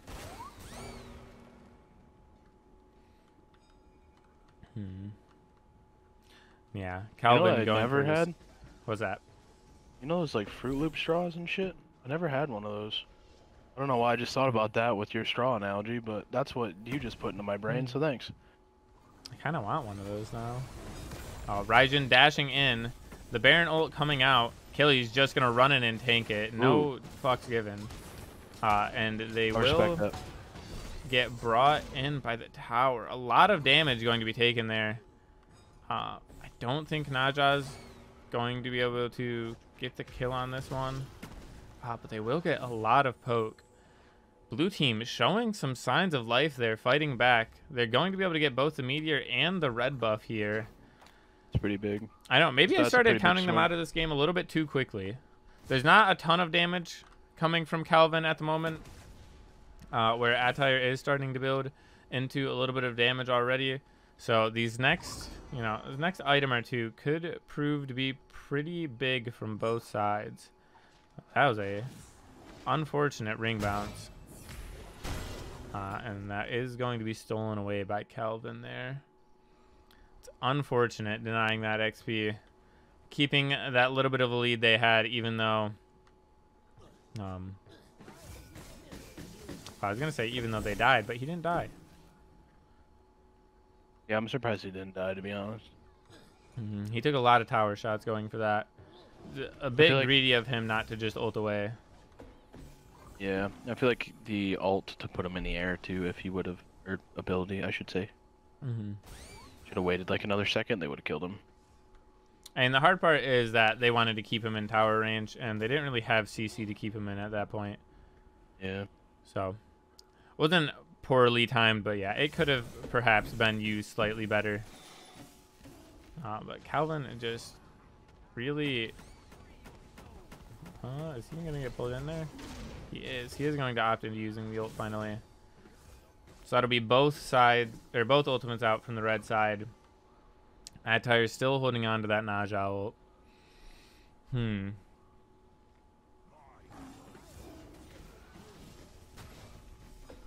We will see. There's just a lot of back and forth poke coming out from both sides right now. Attire with a really good sash ult in. Going to be getting a little bit of follow-up damage.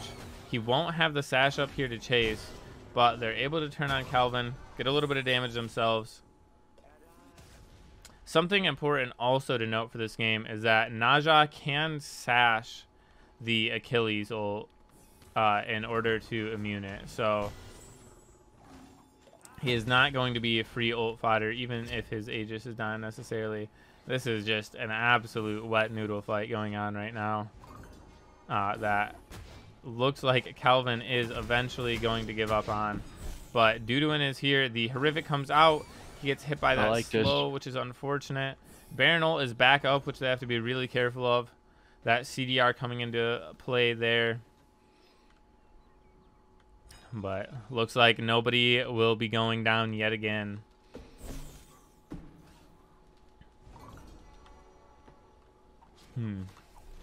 Raijin trying to get this red buff on his own. He shouldn't be too much issue.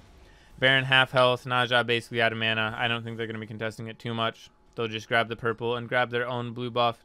Make sure they're not falling behind in XP.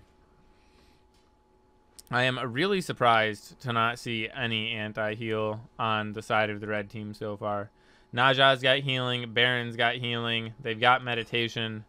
It just seems like it would get a lot of value. But I suppose they're not in the biggest rush to do it quite yet. As long as Dudu picks it up in this next item slot, I don't think it's too bad. Or Calvin will pick up a Brawlers, which will be decent. But I think Calvin does need a little bit of a cooldown as well. I know, it just goes back to that Tablet of Destinies. Feels like it's just a little weird in this matchup. Maybe it's strategy. It's calculated. It may be. There you go. We've got the Brawlers picked up by Achilles. So they will have a bit of anti-heal outside of just the Horrific now. And Duduin's just going to grab up all those meteors. Leave the scepter for his Achilles. He's not going to be able to get a reset on his 3 there. But he just is so tanky. He takes absolutely no damage. Yeah, Raijin having a really hard time getting these tablet stacks.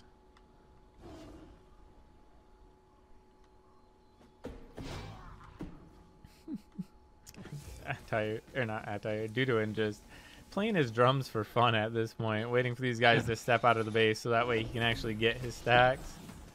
And he is able to farm some there. Slowly but surely, he is getting this tablet. Very, very slowly at that. Oh my. Oh, and they're going to lock down this Achilles. That was a good ult out by him, not wanting to play that one too risky. He knows if he's taking that many tower shots, he's just going to die. Oh, man, this game is putting me to sleep. I'm starting to yawn. Oh, here we go. Raijin gets caught right on the edge of tower. Natalie dropping the bracer. They're going to get a good trade here into... Oh, if that sash would have hit, there might have been a chance for Attire to kill Raijin. But... Oh, man. We finally got some action, and just as quickly as it started, it dies out. Scratch that. Sash in. The ultimate's coming out from both sides. Aegis coming out from Attire. He doesn't have the sash to immune Achilles ult, but Achilles ult isn't up. The Baron ult, or Baron heal comes through, and everybody's going to disengage again. Oh. And we are right back to square one. Do have to say that I like the aggression that's coming out of this blue team now. They're choosing their moments wisely, and they're showing that they can actually fight this. They don't just have to give way and let the red team have their way, you know. They are able to fight back. They're able to take these sustained fights even against the tablet. And Duduin's just not even going any penetration, going straight into the Soul Reaver here. Penetration just does so much for you. Both these characters have Thebes. Like, I don't know, not going into the Divine for extra anti-heal. I'm just not with this Raijin build right now. I think this Raijin build could be a little bit better. I think it could have the Divine. I think it could have some pen. But, I mean, it's still a good build. It's still going to do what Duduin wants him to. So, you know, I can't knock on it too much. I can't knock on it too much. It's definitely not such a bad build that he'd lose the game by any means. There's definitely a better optimal build. Mm-hmm. There we go. The Baron and Achilles ults will trade yet again. Man, these builds just look so ugly everywhere. Like, the Naja Runeforged, the double Thebes from blue team, the ethereal third item on Baron, the full blue book build coming out on the Raijin.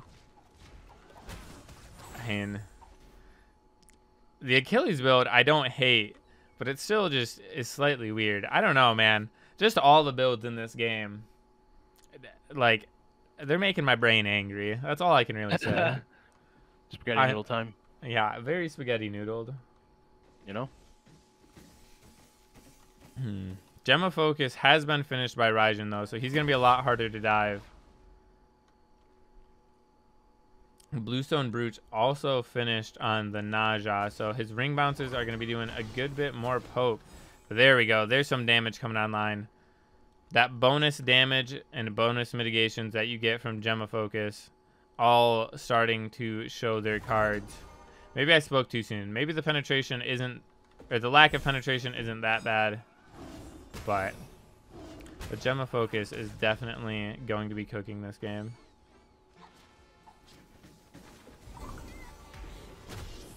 Gemma Focus doesn't give mitigations anymore. You're right. You are very much correct. Focus, movement speed, damage increase. I mean, still a very good item. It still had mitigation. Paul's match is still up too. Yeah, that's fair. I expect that side of this tournament to be a very good match as well.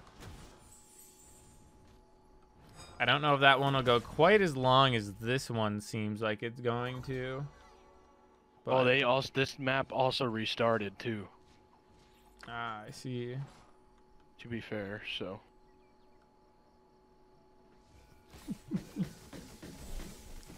Nope, not quite true. Other another, get them sponsored, and then my portion of it gets paid through by the ads. Alrighty though, Naja stealing that buff away, doing absolute pebbles worth of damage to this Achilles. That is one tanky man.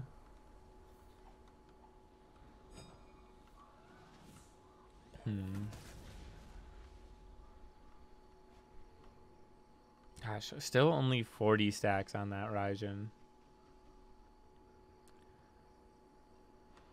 Oh, let's see. Will he finally start building penetration in his last item slot? The world may never know. Attire picking back up his tier 1 mace again. Wonder what he's going to start building into with that.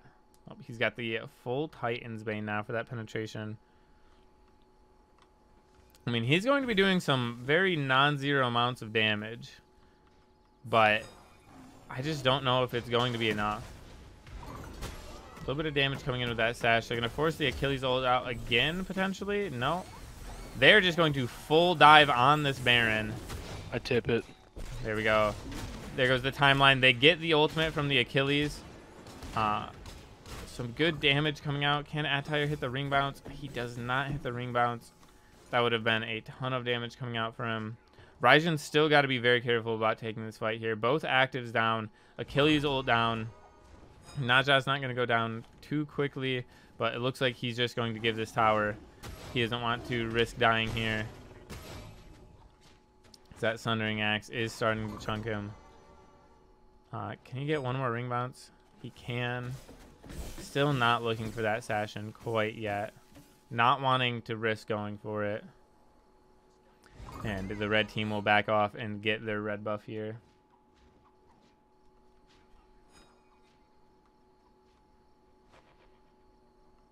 They haven't really made a play for Demon yet, have they? There's been absolutely no action on the Bull Demon yet. And at this point, I'm not really sure there is going to be. Duduin's not going into any penetration. He is going into what appears to be a Magi's. While Calvin is finally getting some real penetration online. It looks like the game plan is just going to be running down the Baron, which I agree with. He's definitely going to be the easiest one for them to kill, even though he is going to be a bit tankier than the Naja. The Naja is just kind of slippery. He's got that sash, got the ultimate. I like the rundowns. Attire juking out a good bit there, but taking the tablet proc, the Soul Reaver proc, and getting hit by the Sundering Axe, he is just slowly getting whittled down here. And it looks like we might finally be getting some action at the Bull Demon. Duduin and Calvin starting this one up. Natalie and Attire seem to be none the wiser at the moment. Natalie actually just back, so this should just be free. Abe told you it was going to happen. Yeah, nobody's stepping up to try and stop this. So that's a big find for the red team there. Very, very big find for them. I still don't know if they can just step up and take the Phoenix super cleanly. There will be a bit of pushback from the blue team here, but it shouldn't. Oh, I thought that Achilles was going to use backstop. But I don't expect the blue team to be able to stop, you know, the Raijin and Achilles from pushing in and slowly getting this Phoenix down. Losing that Scepter is honestly a big loss, though, because it means that Phoenix is going to be getting healed while they fight and make it that much harder to push into.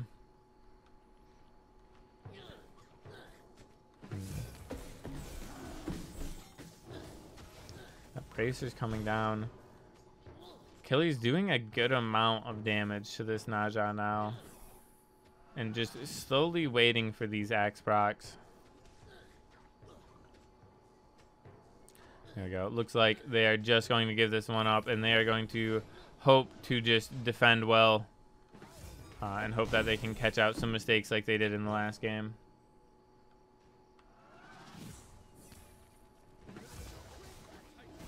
Nice, that Magi is going down with the Naja sash in.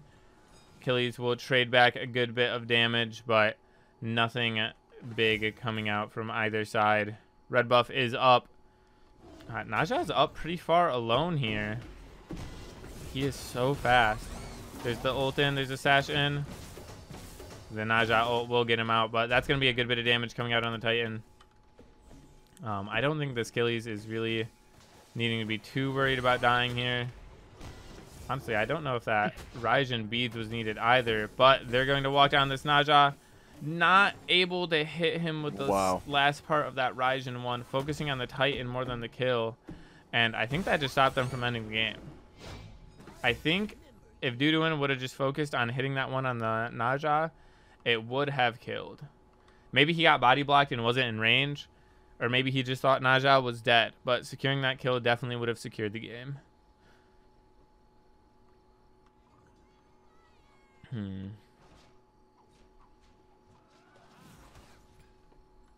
Alrighty, let's see if the blue team can find any way back into this game, or if that is just going to be all she wrote, and Calvin and Duduin will slowly walk in and put this one away.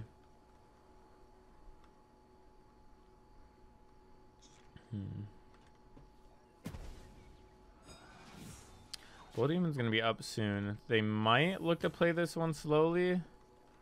No, it looks like Duduin's just going around the back, and they're just going to all in this Titan. Yep, there we go. The ultimate comes out, and there's just going to be nothing you can do to stop them. Damn. A little bit too focused on the Achilles.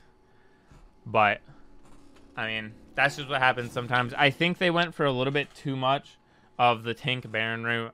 He just wasn't able to deal enough damage into the Achilles Raijin. Even with the lack of pen on Raijin, doing tons of damage against this team. I don't know. I feel like Attire and Natalie got outdrafted a little bit. As well as just outbuilt slightly. The lack of the axe on Naja, although it helped them in the early game a lot, it really just made that level 20 fight that much harder. It didn't give him quite enough damage to like poke back with the Achilles, nor did it give him enough damage with the Bluestone to kill the Raijin. But well played from both sides still, and that means Calvin and Duduin will be moving on to the finals. Oh, hopping into the first of the best of 3 for finals here. Paul and Layers versus Duduin and Calvin. We got the Osiris, Achilles, Vamana bands coming out from Paul and Layers. Afro, Thoth, and Erlang coming out from Duduin and Calvin. We've got one more ban on each side. Oops. And that something to note is that Karan has made it through still. So Paul and Layers will ban Bologna. I wonder if this set ban is going to come through this time. We've seen it in a lot of Paul games early in the tournament, but I don't know how worried Duduin and Calvin are about playing against it towards the end of this tournament.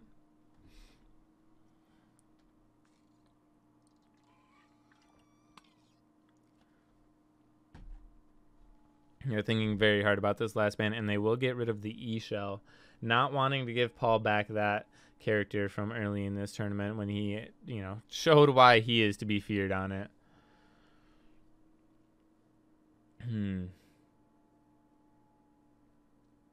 I'm not sure who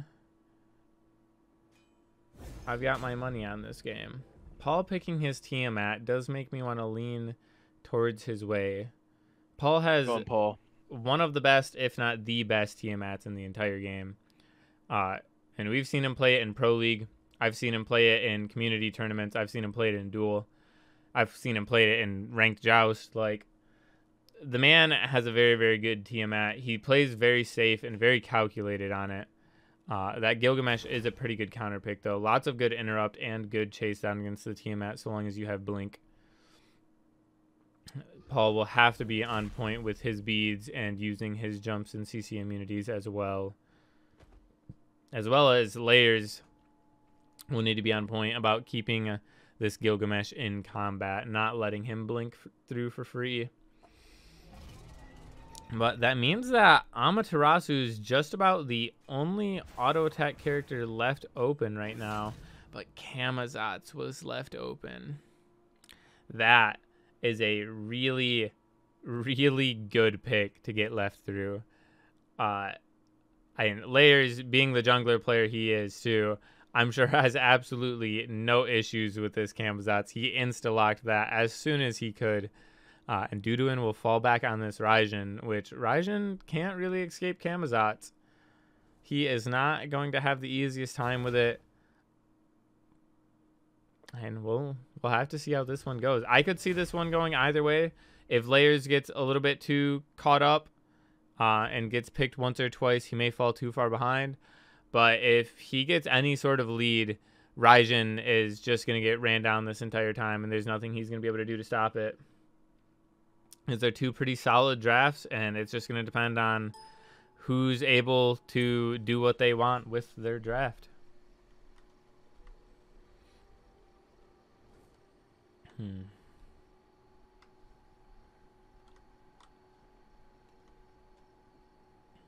Layers has said that's Kama is his favorite god. That makes sense. But alrighty, here, let's look at what starts we are going to get. I'm not expecting anything too unusual from these past few games. Paul sticking to the Sands of Time into a book start, grabbing his beads as well. We will get a brief pause here as it seems Duduin has not connected. But that's okay. Hopefully it doesn't take too long for him to get back here.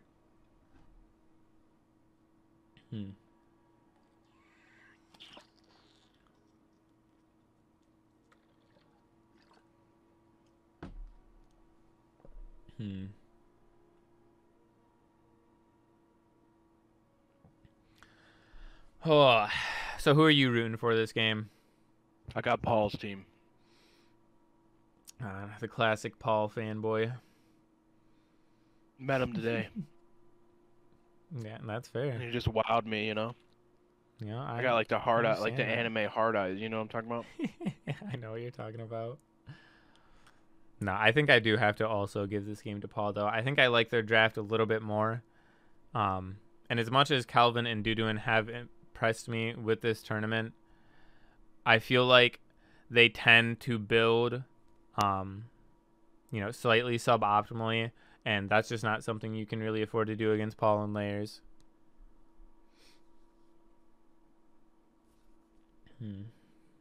Yeah, I absolutely think Paul gets bitches. For sure. He has to. His name's Paul. True. All right, Duduin came back. We got the Axe start coming out for Layers. That's what I like to see. Sundering Axe is just way too strong. Pretty much all of these games have been going to level 20, to where you can get that Sundering Axe or that Axe of Animosity, and it's just the best starter. Like, of all the tank starters to go with, it's just hands down the best starter. But we've got the Blink coming out for Layers here as well. The horrific start for Calvin on the Gilgamesh. Party Punch coming out for both mages. I think it could work. DC? Oh, to DC? No, definitely not. But, no. This horrific could end up being a good early kill if things go well. You know, Paul, or not Paul, Layers jumping in too early might end up spelling a little bit trouble for him, getting caught out with it. He will avoid that kick as they just clear this wave. Yeah, Layers already and Paul just wants to go back. Interesting. Just doing a very, very quick reset, not wanting to mess with that one much. Maybe worried about the amount of poke he took. But Layers will delay here and actually trade back pretty decently into the two of them. And there we go. That's some big damage coming in from Paul. Now they're going to turn on Raijin. Ooh. The Gilgamesh jumps in, but there it is. Camazotz still has that jump, so they're not able to do too much about it. They will get Paul's beads out there, so this is still a pretty dicey situation for both teams. Neither one really being able to commit too hard to this buff. And Layers in kind of a really bad spot. Is Paul going to be able to save him from this one? No, Paul is going to end up going down to the Axe Prox himself. Is Calvin able to catch him? No, he is not. They will get the ultimate out from Duduin there. I'm surprised Calvin didn't just ult him there and get the Axe proc. I'm pretty sure it would have killed. But that is first blood on Paul. Layers just hanging around a little bit too long ends up costing Paul his own life. But I mean, that Raijin and Gilgamesh early, man, you have to respect it. And Paul is just gonna look to eat and secure this buff. That being said, Layers going in now, catching that. It's a kill. Yep, he is going to get the kill there, and he is just going to walk out the other side of the tower. He should die to Gilgamesh. Yep. I don't know if that's worth it. I don't think it is. It's a little tough to say because Paul's going to be able to trade with this Gilgamesh decently well. He does need to be a little careful here. He doesn't have the cooldown yet in order to deal with it as well. But I suppose sometimes, you know, you just have to assert dominance. This Gilgamesh is just holding on to this ult permanently.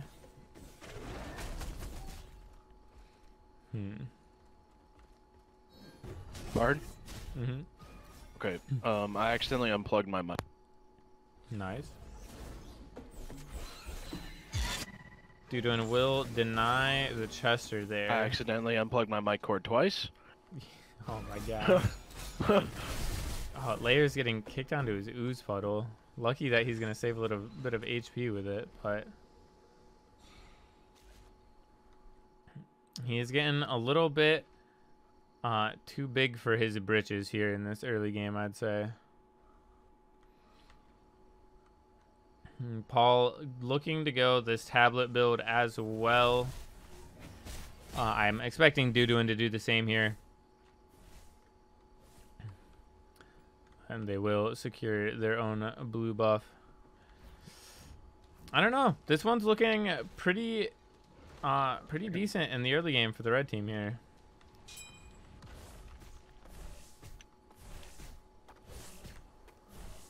Paul's gonna have to be a little bit careful about this, but Layers deciding not to jump in.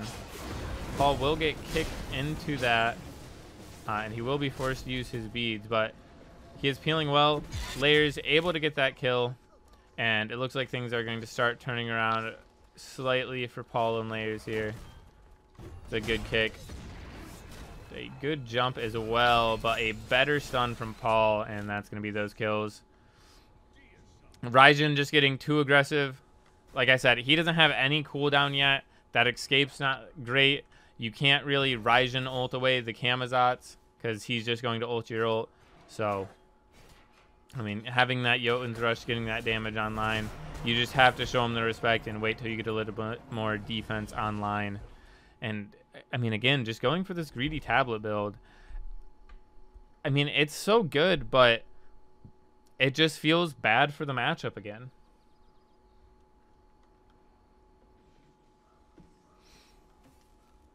I don't know. This is also another matchup where I feel like having Divine Ruin is really good because Camazotz has a good bit of sustain.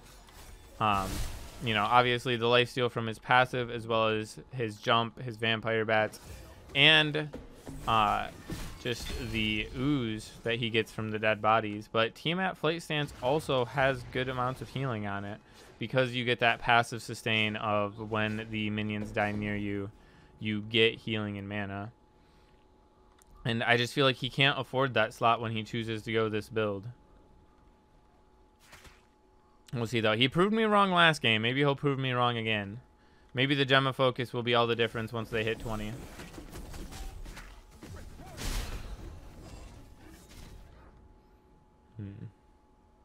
Both teams kind of ignoring the meteor for now.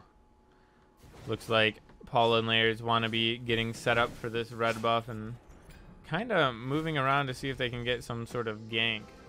Very good flick from Layers down that too.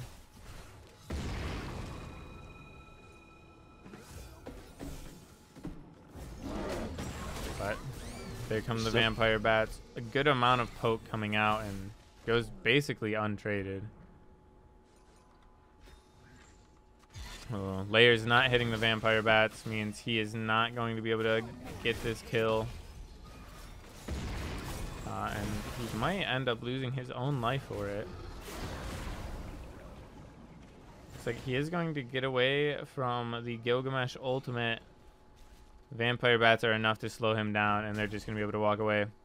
Paul's going to do a tiny bit of healing there with that slow. And just make sure that Gilgamesh doesn't take this blue buff from them. Well, just eat it and secure that it's their drop. No surprise there. Duduin looking to get a little aggressive himself. I like the aggression. There's very little mana on the side of Paul and Layers here, so there's not too much to worry about. They might even be able to get their own red buff here, but Kelvin's also Paul almost looking like he's getting slightly too greedy, but gets the mana back. They will lose red buff, or Layers is going to take it away with his one. And he might even just be able to chase out Calvin here. The Axe proc is going to do good. He will take Chester. And he will walk around. And Duduin is completely on his own. Oh, Layers will trade. Getting greedy for it again, but getting that Aegis out, not a bad trade for him. Nothing expended on his end as far as cooldowns go. Oh, Paul just milliseconds away from getting that red buff. That's the worst feeling. And Calvin not stepping up to take this meteor away from him. Paul's just going to farm an extra tablet stack if he can. Or he will steal away the mini. Same difference.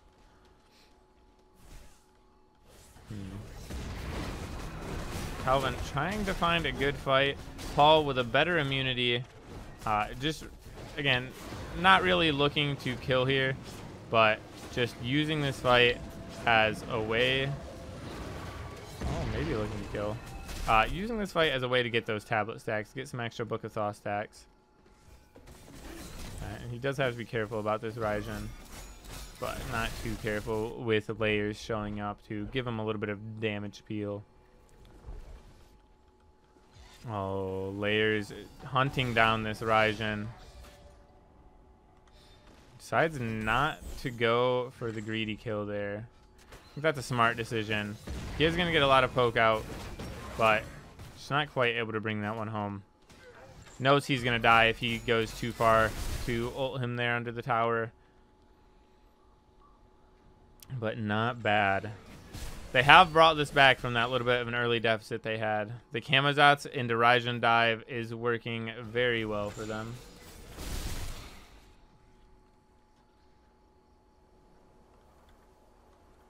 Raijin also opting into this exact same build as last game. Looking like he wants to stick to what he knows and what he's been using. I can't blame him too much, you know. I'm also a creature of habit. But it looks like they're going to give up that scepter there. Nope, Calvin actually was able to grab it. Layers didn't get quite into range of it in time. Paul a few tablet stacks ahead. The bracer down for Duduin there.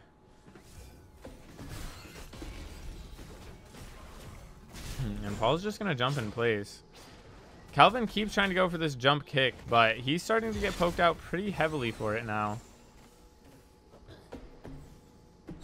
Layers also getting pretty poked out. We may see a little bit more fighting coming through here. Paul will secure the red buff. He'll get the back away, and they're going to all in on him. That's a good beat coming out from Paul.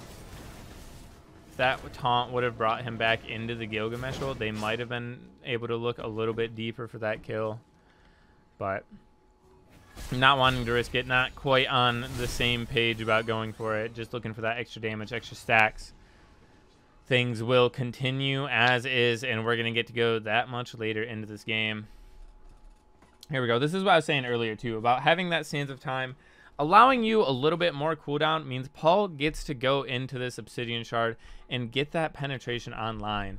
And as good as the tablet, like, proc build is with the Soul Reaver, the Gem of Focus, the book, the Tablet of Destinies, good old penetration is never going to be bad. It is never, ever going to be bad. Calvin taking a lot of poke here is going to go down to the swooping of the bat. Layers, unfortunately, not on the mark with that vampire bat. Is Paul going to hit enough of them? He is. Wow. Very clean, and that's going to be this tower here. I expect it to also be Phoenix. They've got a little bit of a super wave built up, as well as Paul's ultimate. Should come back soon for minions. And that, I mean, a few level lead. They're going to go for game? 13 seconds. Yeah. They are going to go for game, or at the very least, a lot of poke. Yeah, okay. Not quite healthy enough to go for game, but a good bit of Titan poke, doing a solid third of its HP off of that push. And that's the risk you take when you don't clear waves. When you opt into this tanky build, you don't have quite enough damage Or, you know, you have to grab the cooldown on this Raijin. And having Layers have so much power already with that Blackthorn, the Jotuns, and the Beat Stick, just not building any defense at all, he is going to be absolutely swinging on those objectives. Wonder how close is Paul to this Soul Reaver? It's 800 gold, so he's still a little ways off. They might wait before going for this Titan push to grab that. They'll almost definitely grab this red buff and grab their Meteor as well. I'm going to pull up the bans for you guys right there in chat. So I'm sure you guys are a little curious. Paul actually not going to over to eat the red buff. We'll just leave that as is. He can pick up his Soul Reaver, and they want to look to get this push and use their strengths to their advantage right now. Slayers almost looks like he DC'd for a second. And he's just running straight at him. He doesn't care. Oh, Raijin would have got hit by those vampire bats. Could have spelled a sticky situation. But Paul is walking up, and that damage is starting to stack up. Calvin's pushed to half. Paul's jumping in. Now they're just going to turn on Raijin, who is not that tanky. They'll get his Aegis. They do have to be careful about fighting at this point. Unfortunate bead for Paul. He is going to return damage into that. Layers kills Duduin in the back, and Paul's just going to walk away from this one. I don't think Calvin's going to be able to kill him. He's going to have a hard time. Never mind, he gets the minion kick through him, so he is able to catch him. But Layers might just push this one and end. We got 30 seconds on the Raijin respawn. Calvin still hasn't backed. Layers is going to heal up. He will spot Layers there on the ward. But yeah, Layers is just going to bead it and look to try and end here if he can. It's like he's going to decide. Oh, it's not quite able to close it out. I know the Phoenix will be respawning too. There's a chance for the red team here to bring this one back. They're going to have to play it very smart, but there is hope. They do have a little bit shorter respawns here. Duduin died a bit before Paul. They could have maybe looked to go straight to Bull Demon or shove this wave and go straight to Bull Demon. I don't think they're going to be able to do it with Paul up, though. I think he's going to be a little bit too intimidating for them to make that choice and go for that chance. Duduin will be able to grab himself the Scepter here, though, which means he's able to run back and go heal up that Phoenix, which will be very big. I'm kind of expecting him to just go sit by it. I don't know if he's aware of that information. It looks like he is. Yep. He is just chilling. And look at that Phoenix HP go up. That is... Oh, he's gone. All right. Looks like he wanted to finish Chronos, but look at this. This is such good regen coming up for this Phoenix. Getting that Scepter was a huge, huge victory for the red team here. The Phoenix is going to be basically back up to full HP for this push. Layers and Paul are going to have to look to try to play around this Bull Demon again, most likely. And the Phoenix is plenty healthy at this point where they can step up and fight it if they really want to.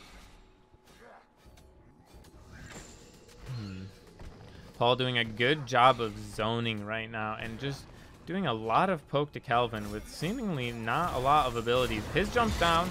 They've got the full commit, kicks down. Full committing onto Paul in the back line. He doesn't have any actives up. They are going to trade him for the Raijin, and now we're going to have the two melees going at it. I think Layers is going to have his cooldowns back up in time. He's going to hit that Vampire Bats, hits the jump. He's got his ooze to sit on, and he's got minion waves with 40 seconds to play around with. This will definitely be that Phoenix again. I don't think he has enough time to end the game on his own, but still a big victory for Paul and Layers there. Calvin just getting slightly too greedy, forcing the start of that fight by using his jump so early. Layers is going to have to back out a little bit there and reset, make sure he doesn't die to the Phoenix trying to take this. But that Phoenix going down again is going to be big, big trouble for the red team. Layers is just going to make his way out and reset. The Sundering Axe has been finished for Calvin. A little surprised he decided not to go into Acts of Animosity. I feel like it would help him, you know, trade into the Camazotz a bit more in those long engagements. But, I mean, Sundering Axe is up fairly often. What is it, every 10 seconds? It's not too bad. It is definitely helping them kill Paul. You know, it's a toss-up decision on which way it wants to go. Guess he's not building very auto-attack based, so the Sundering Axe makes a little bit more sense than the Axe of Animosity. But Paul, very aware of where Calvin is. Did I speak too soon? Be a good kick. Phrygian not really getting caught, but they just decide to full dive him. Paul is going to get killed here again. It appears some good peel coming out. No, Calvin's not able to capitalize on the kill. That should just be game. Unless Sundering Axe proc hits, he's not quite able to catch him, and Paul will live. I respect the effort of going for the Tiamat there, but I think he just had to commit to that fight sooner.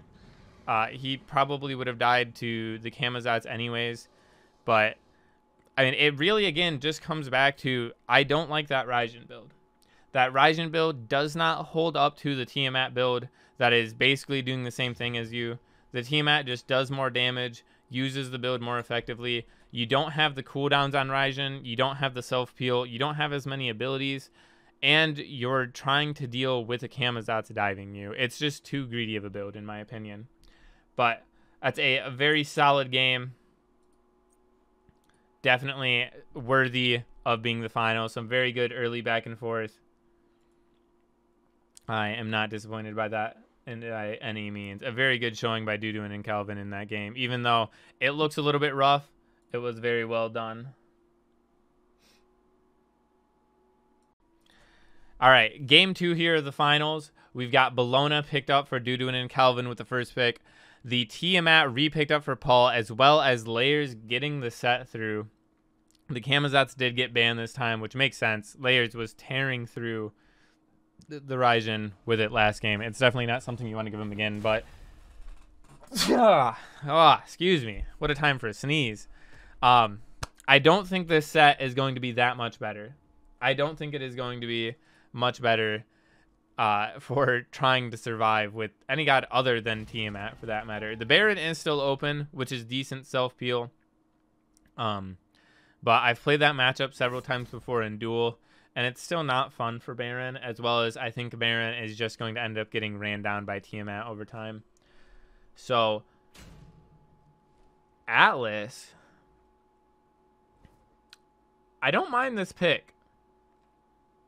It's a little interesting, but if they're able to get late game, it's got a lot of promise to it. It's going to be really hard for Set to like really kill these tanks.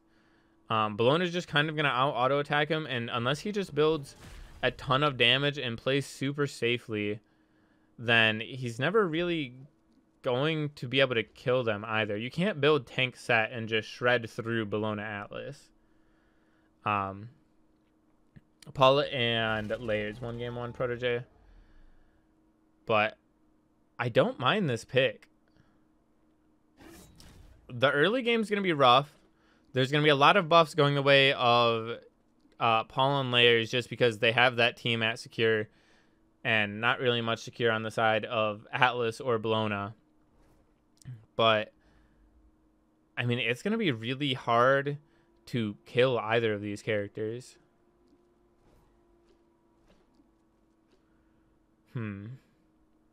I don't know.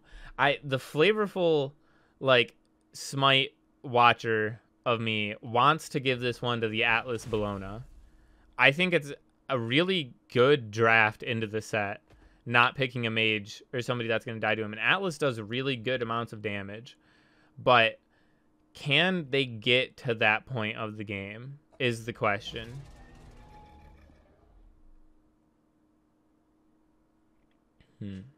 That'll have to be what we wait and see.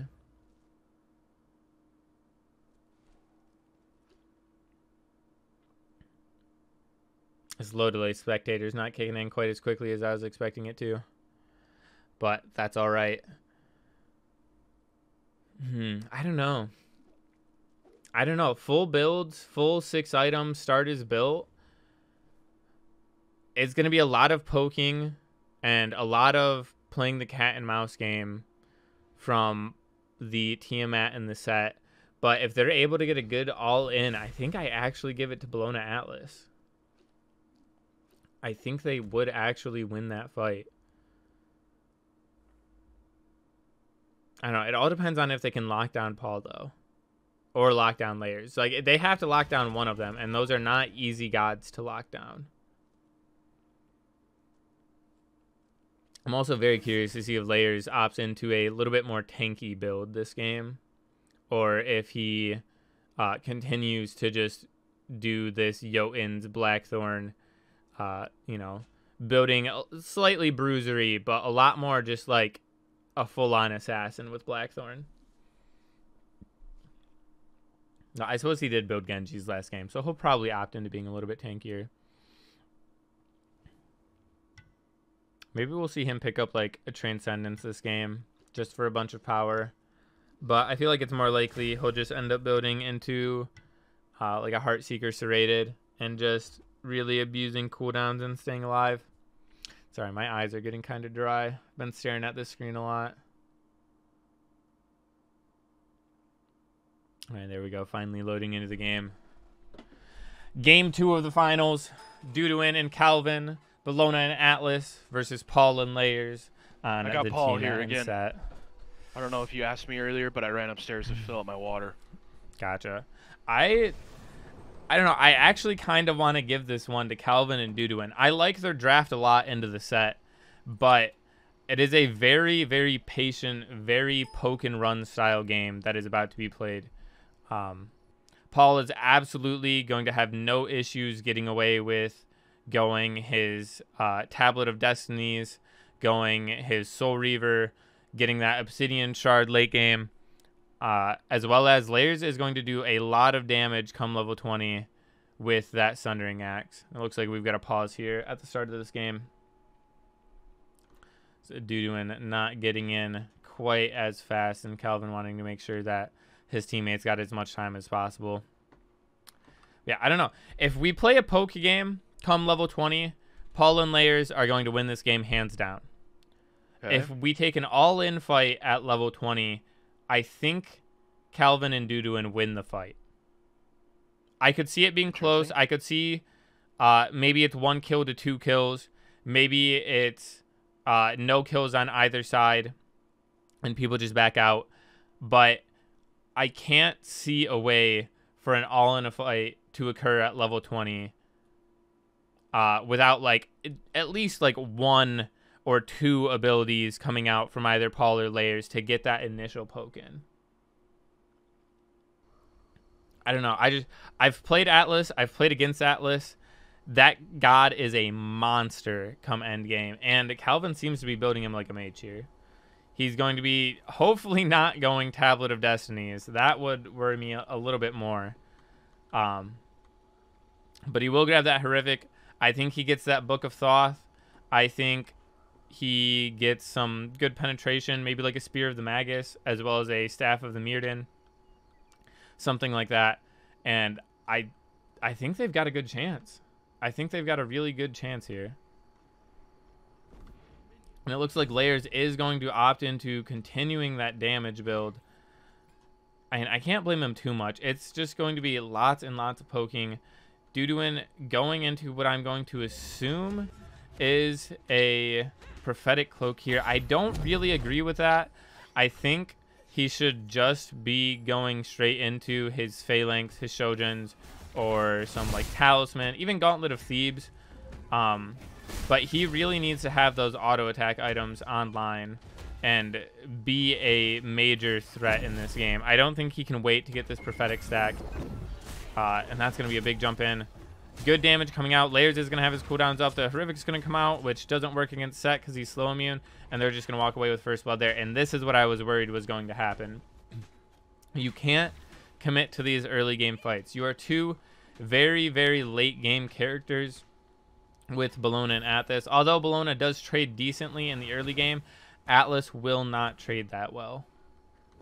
He needs too much cooldown. He needs his items online. They just needed to play this game a bit more patiently in the early game. That will be a good secure from Dudu in there to make sure he gets himself level 5.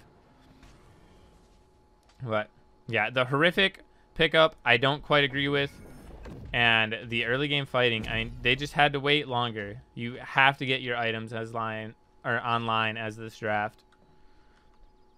Your biggest downfall is going to be if you decide to try to take these early game fights here before Atlas is really a big factor. But on the bright side for them, the first blood did go to Layers, which I think is a little bit better than it going to Paul. Paul's just going to have a little bit safer secure, and him getting those proc items online faster is far too scary for them.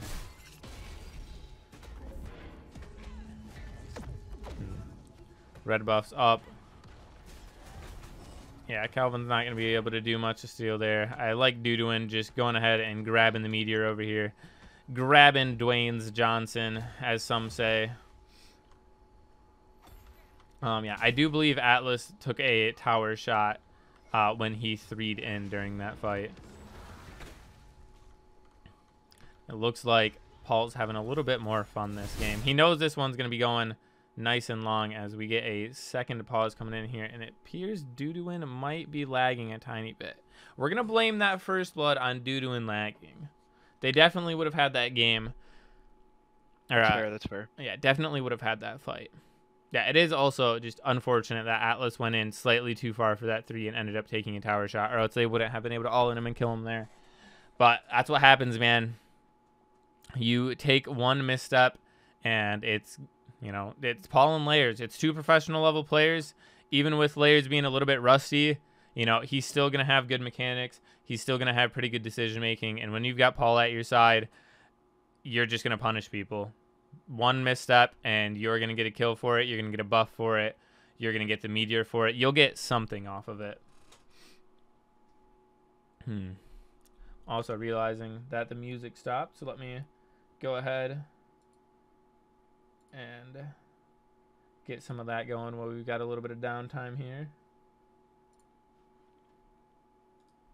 Hopefully this pause doesn't last too long and Duduin is able to get back in without too much trouble. And there we go. He is back. So I expect this will unpause shortly here.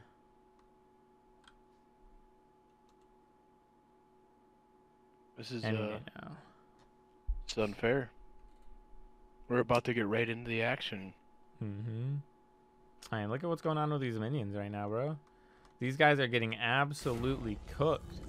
The ragdoll physics, man. I can't wait to see what happens to the minions and their ragdoll physics in Smite 2, actually.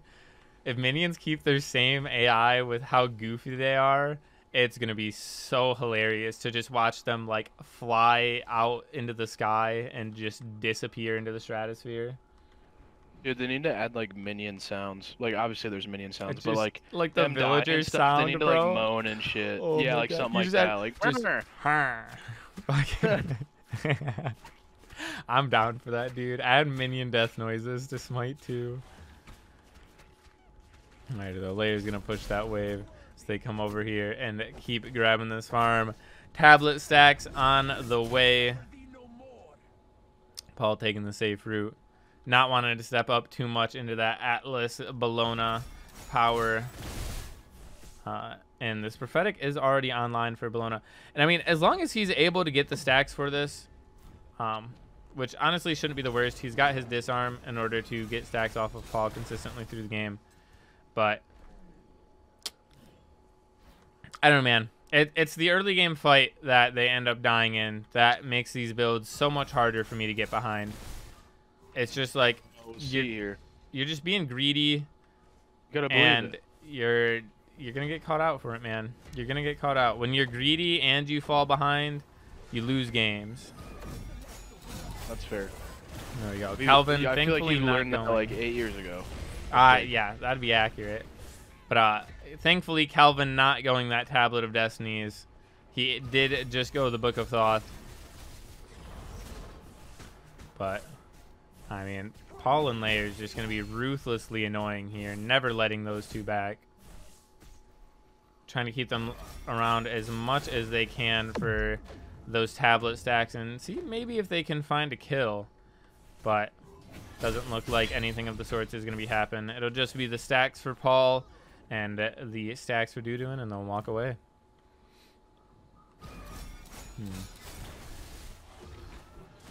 This is going to be a very slow burn type of game, that's for sure.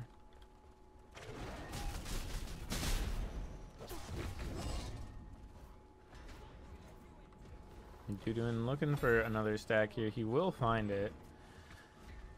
It's actually going to be harder for him to get stacks on Layers this game, I think, than it is for him to get on Paul, since Paul's constantly going to be trying to get his tablet stacks.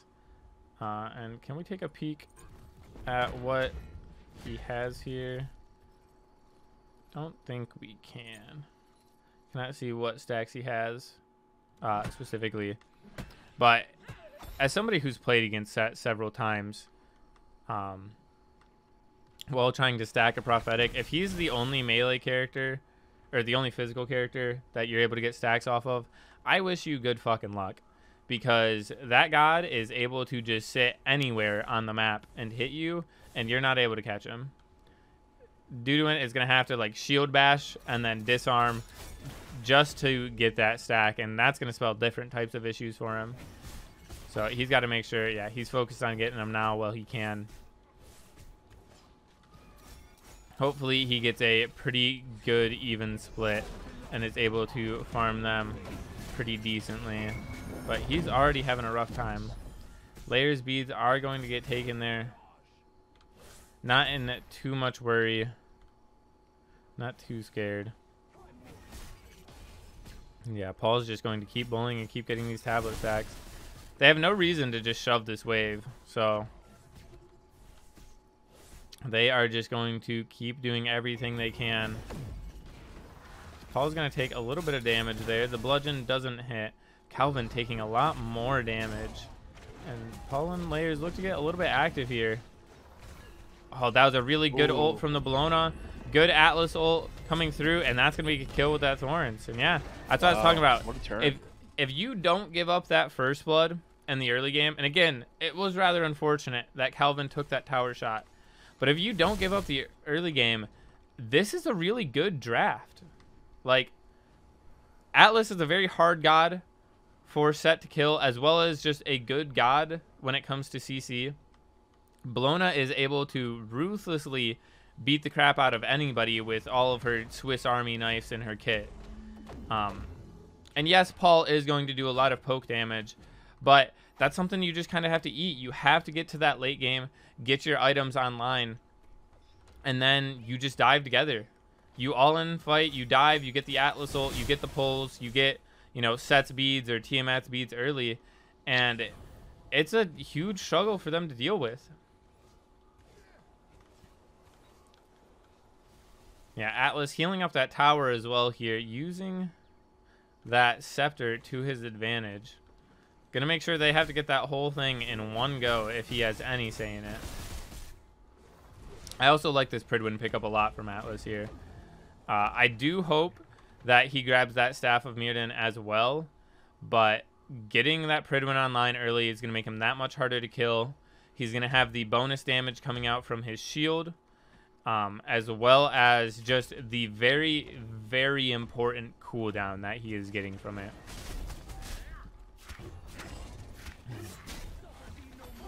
So I like the build a lot. From both sides here for the most part. Again, I'm still a little bit hesitant on this prophetic, but this game is going at a slow pace. Does look like they won't have too much issue doing it, or Duduin won't have too much issue stacking it.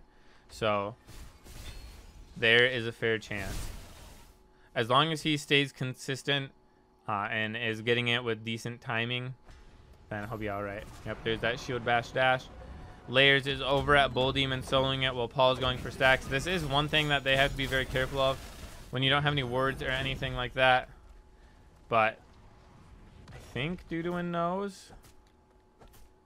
They are going to get Layers to step off of it just by showing in that jungle there a little bit. Paul going to have to use his ult. He's going to get all in here.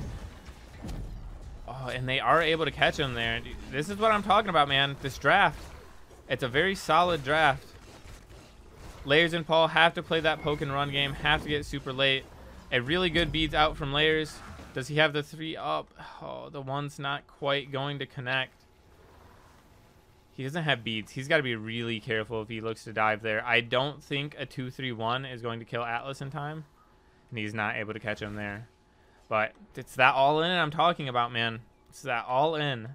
And Atlas has already upgraded into his damage Pridman here. That's what I like to see. Just, they've got to play their comp. They have got to do it, and they are starting to play it well now.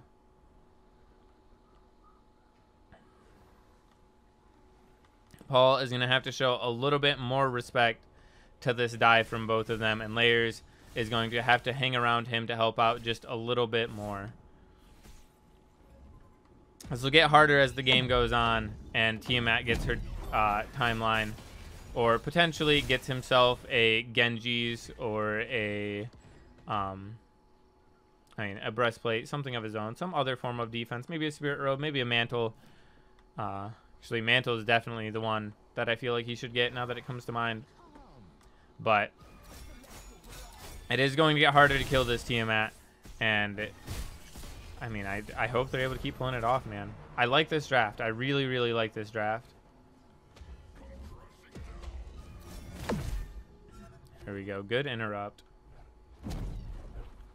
Layers and Paul will both back and reset. Executioner already finished on the Bologna. Brawlers picked up. Obsidian Shard picked up. Layers really likes this Brawler. I don't know if it was really needed in this one. I feel like it's kind of just extra at the moment. Maybe he's looking to disable a little bit of that Sundering healing. But, you know, I guess Bologna also has their 3. It's not the worst pickup, certainly. But I almost would have liked to see Layers go into some more hard penetration there. Or go into something that's just going to make him really tanky. Just, you know, like a 3rd item, Gauntlet of Thebes or something. Something that just means he's never going to die. He's never going to have to build another defense item. Because that will start to become an issue at some point in this game. There we go.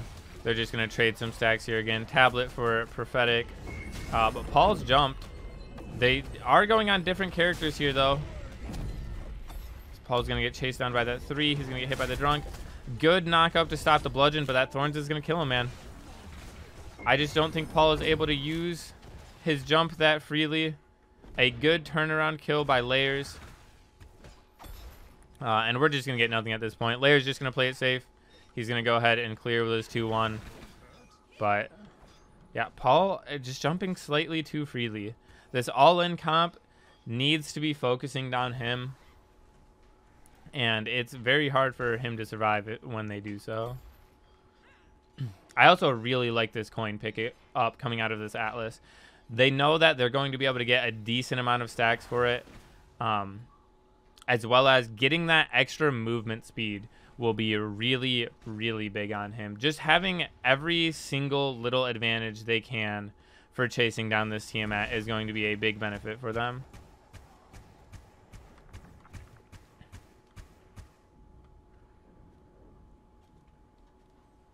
Layers making sure to hold this way for Paul. Being very efficient with that XP. Not something you see a lot of players do, but he knows he's ahead. He knows Paul needs to catch up a little bit. So getting him that XP is a big deal here. Getting him to 20 as fast as they can is going to help out a lot.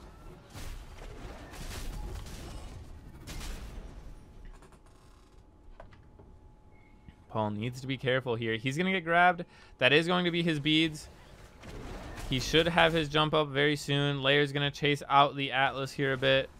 As well as Layers looks to be going into that Genji's again. A great backstep to avoid the pull there by Atlas. And this fight looks a little bit more like what I was expecting them to. Good turn and poke. Just playing that cat and mouse game. They need to get tons of poke online. They can't let the all-in fight happen against Atlas Bologna. They are too tanky to deal with.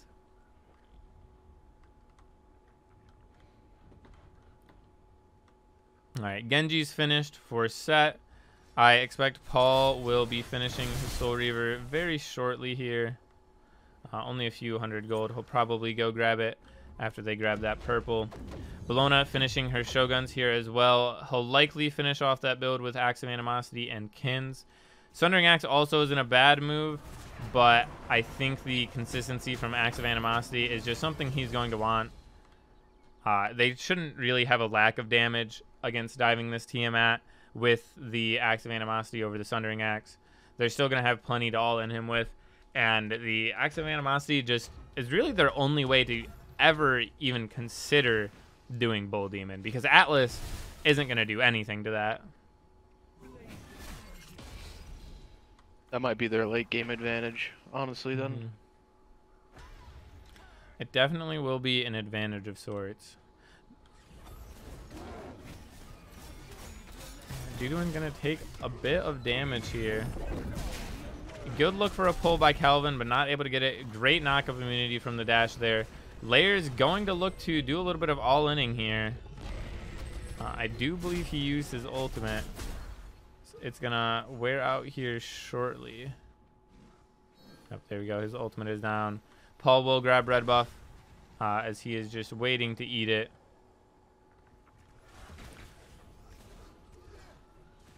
And there we go.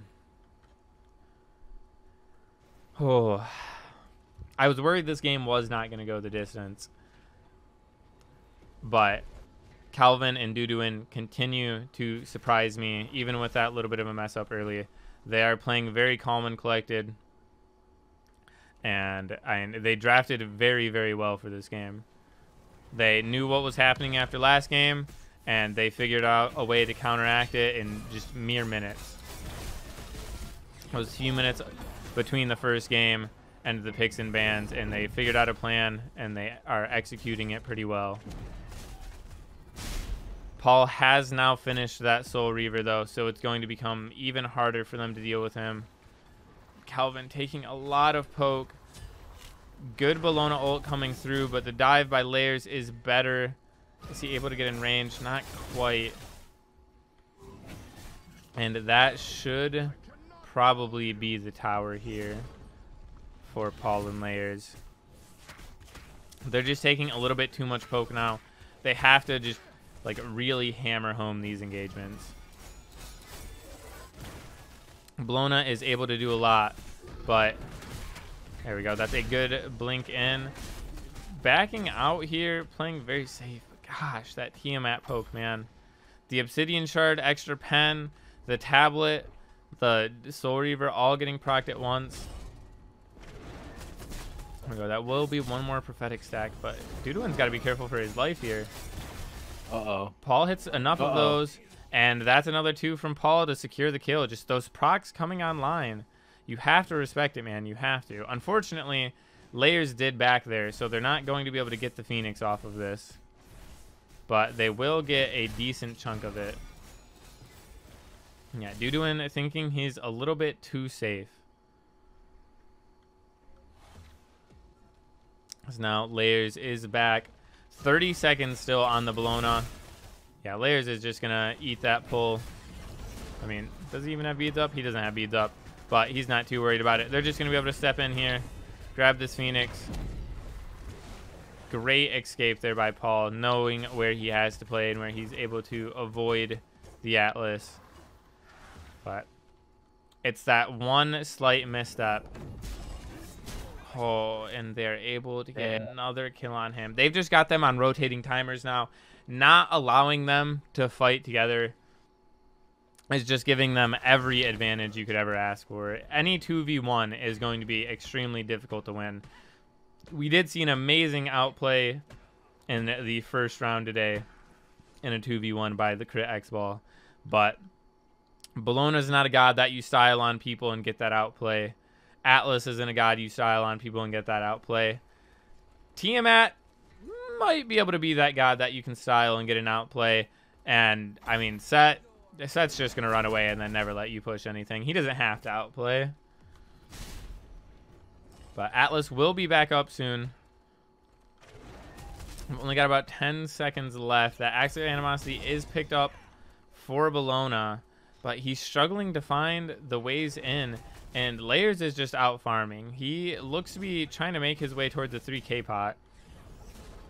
How much gold does he have in hand? Actually, okay, he's got 300 gold. I take that back. He's just grabbing up all the farm in case they do go that long. But he's full build now. And, I mean, it's just, this has became the gold game. The Atlas and Bologna are a little bit too far behind. They lost a few too many buffs due to the early game. And this Atlas isn't quite tanky enough with just the Prid win. Paul is diving. I'm going to force the Bologna ult back into well. But Layers is just going to tank up that Titan for Paul to run away. Good blink by Duduin. The double thorns coming out is going to definitely catch Paul's timeline. It will also catch Calvin's timeline. A good pull coming in, but not enough follow-up damage. Can Duduin hold this one? I don't think so. The Tiamat damage is coming through. He's just going to have to jump in all in it, and that is going to be game 2 of the finals. It looked promising for Calvin and Duduin. They showed signs of life. They showed some really good fights running down Paul, but you just make that one misstep, and they get you on those alternating timers, and it's just killer, man. It's killer. But a very good game, nonetheless, from both sides. Again, I really like the draft there from Duduin and Calvin. I think it was a great concept. But, you know, Paul on Tiamat, something that's not going to be easy to deal with. It's extremely hard to run down a set.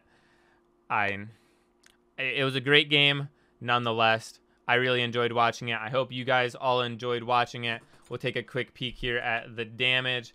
Yeah, Paul with 30k damage there. Nothing surprising. Layers even with 20k of his own. I wasn't sure he's going to be able to keep up quite as well, but he did pretty dang good.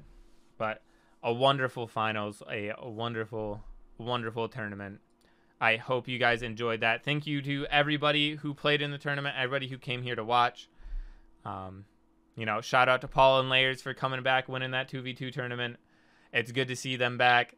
Good to good to have them. I'm still a little surprised they were here instead of playing in Bobby's Conquest tournament. But also shout out to Calvin and Duduin.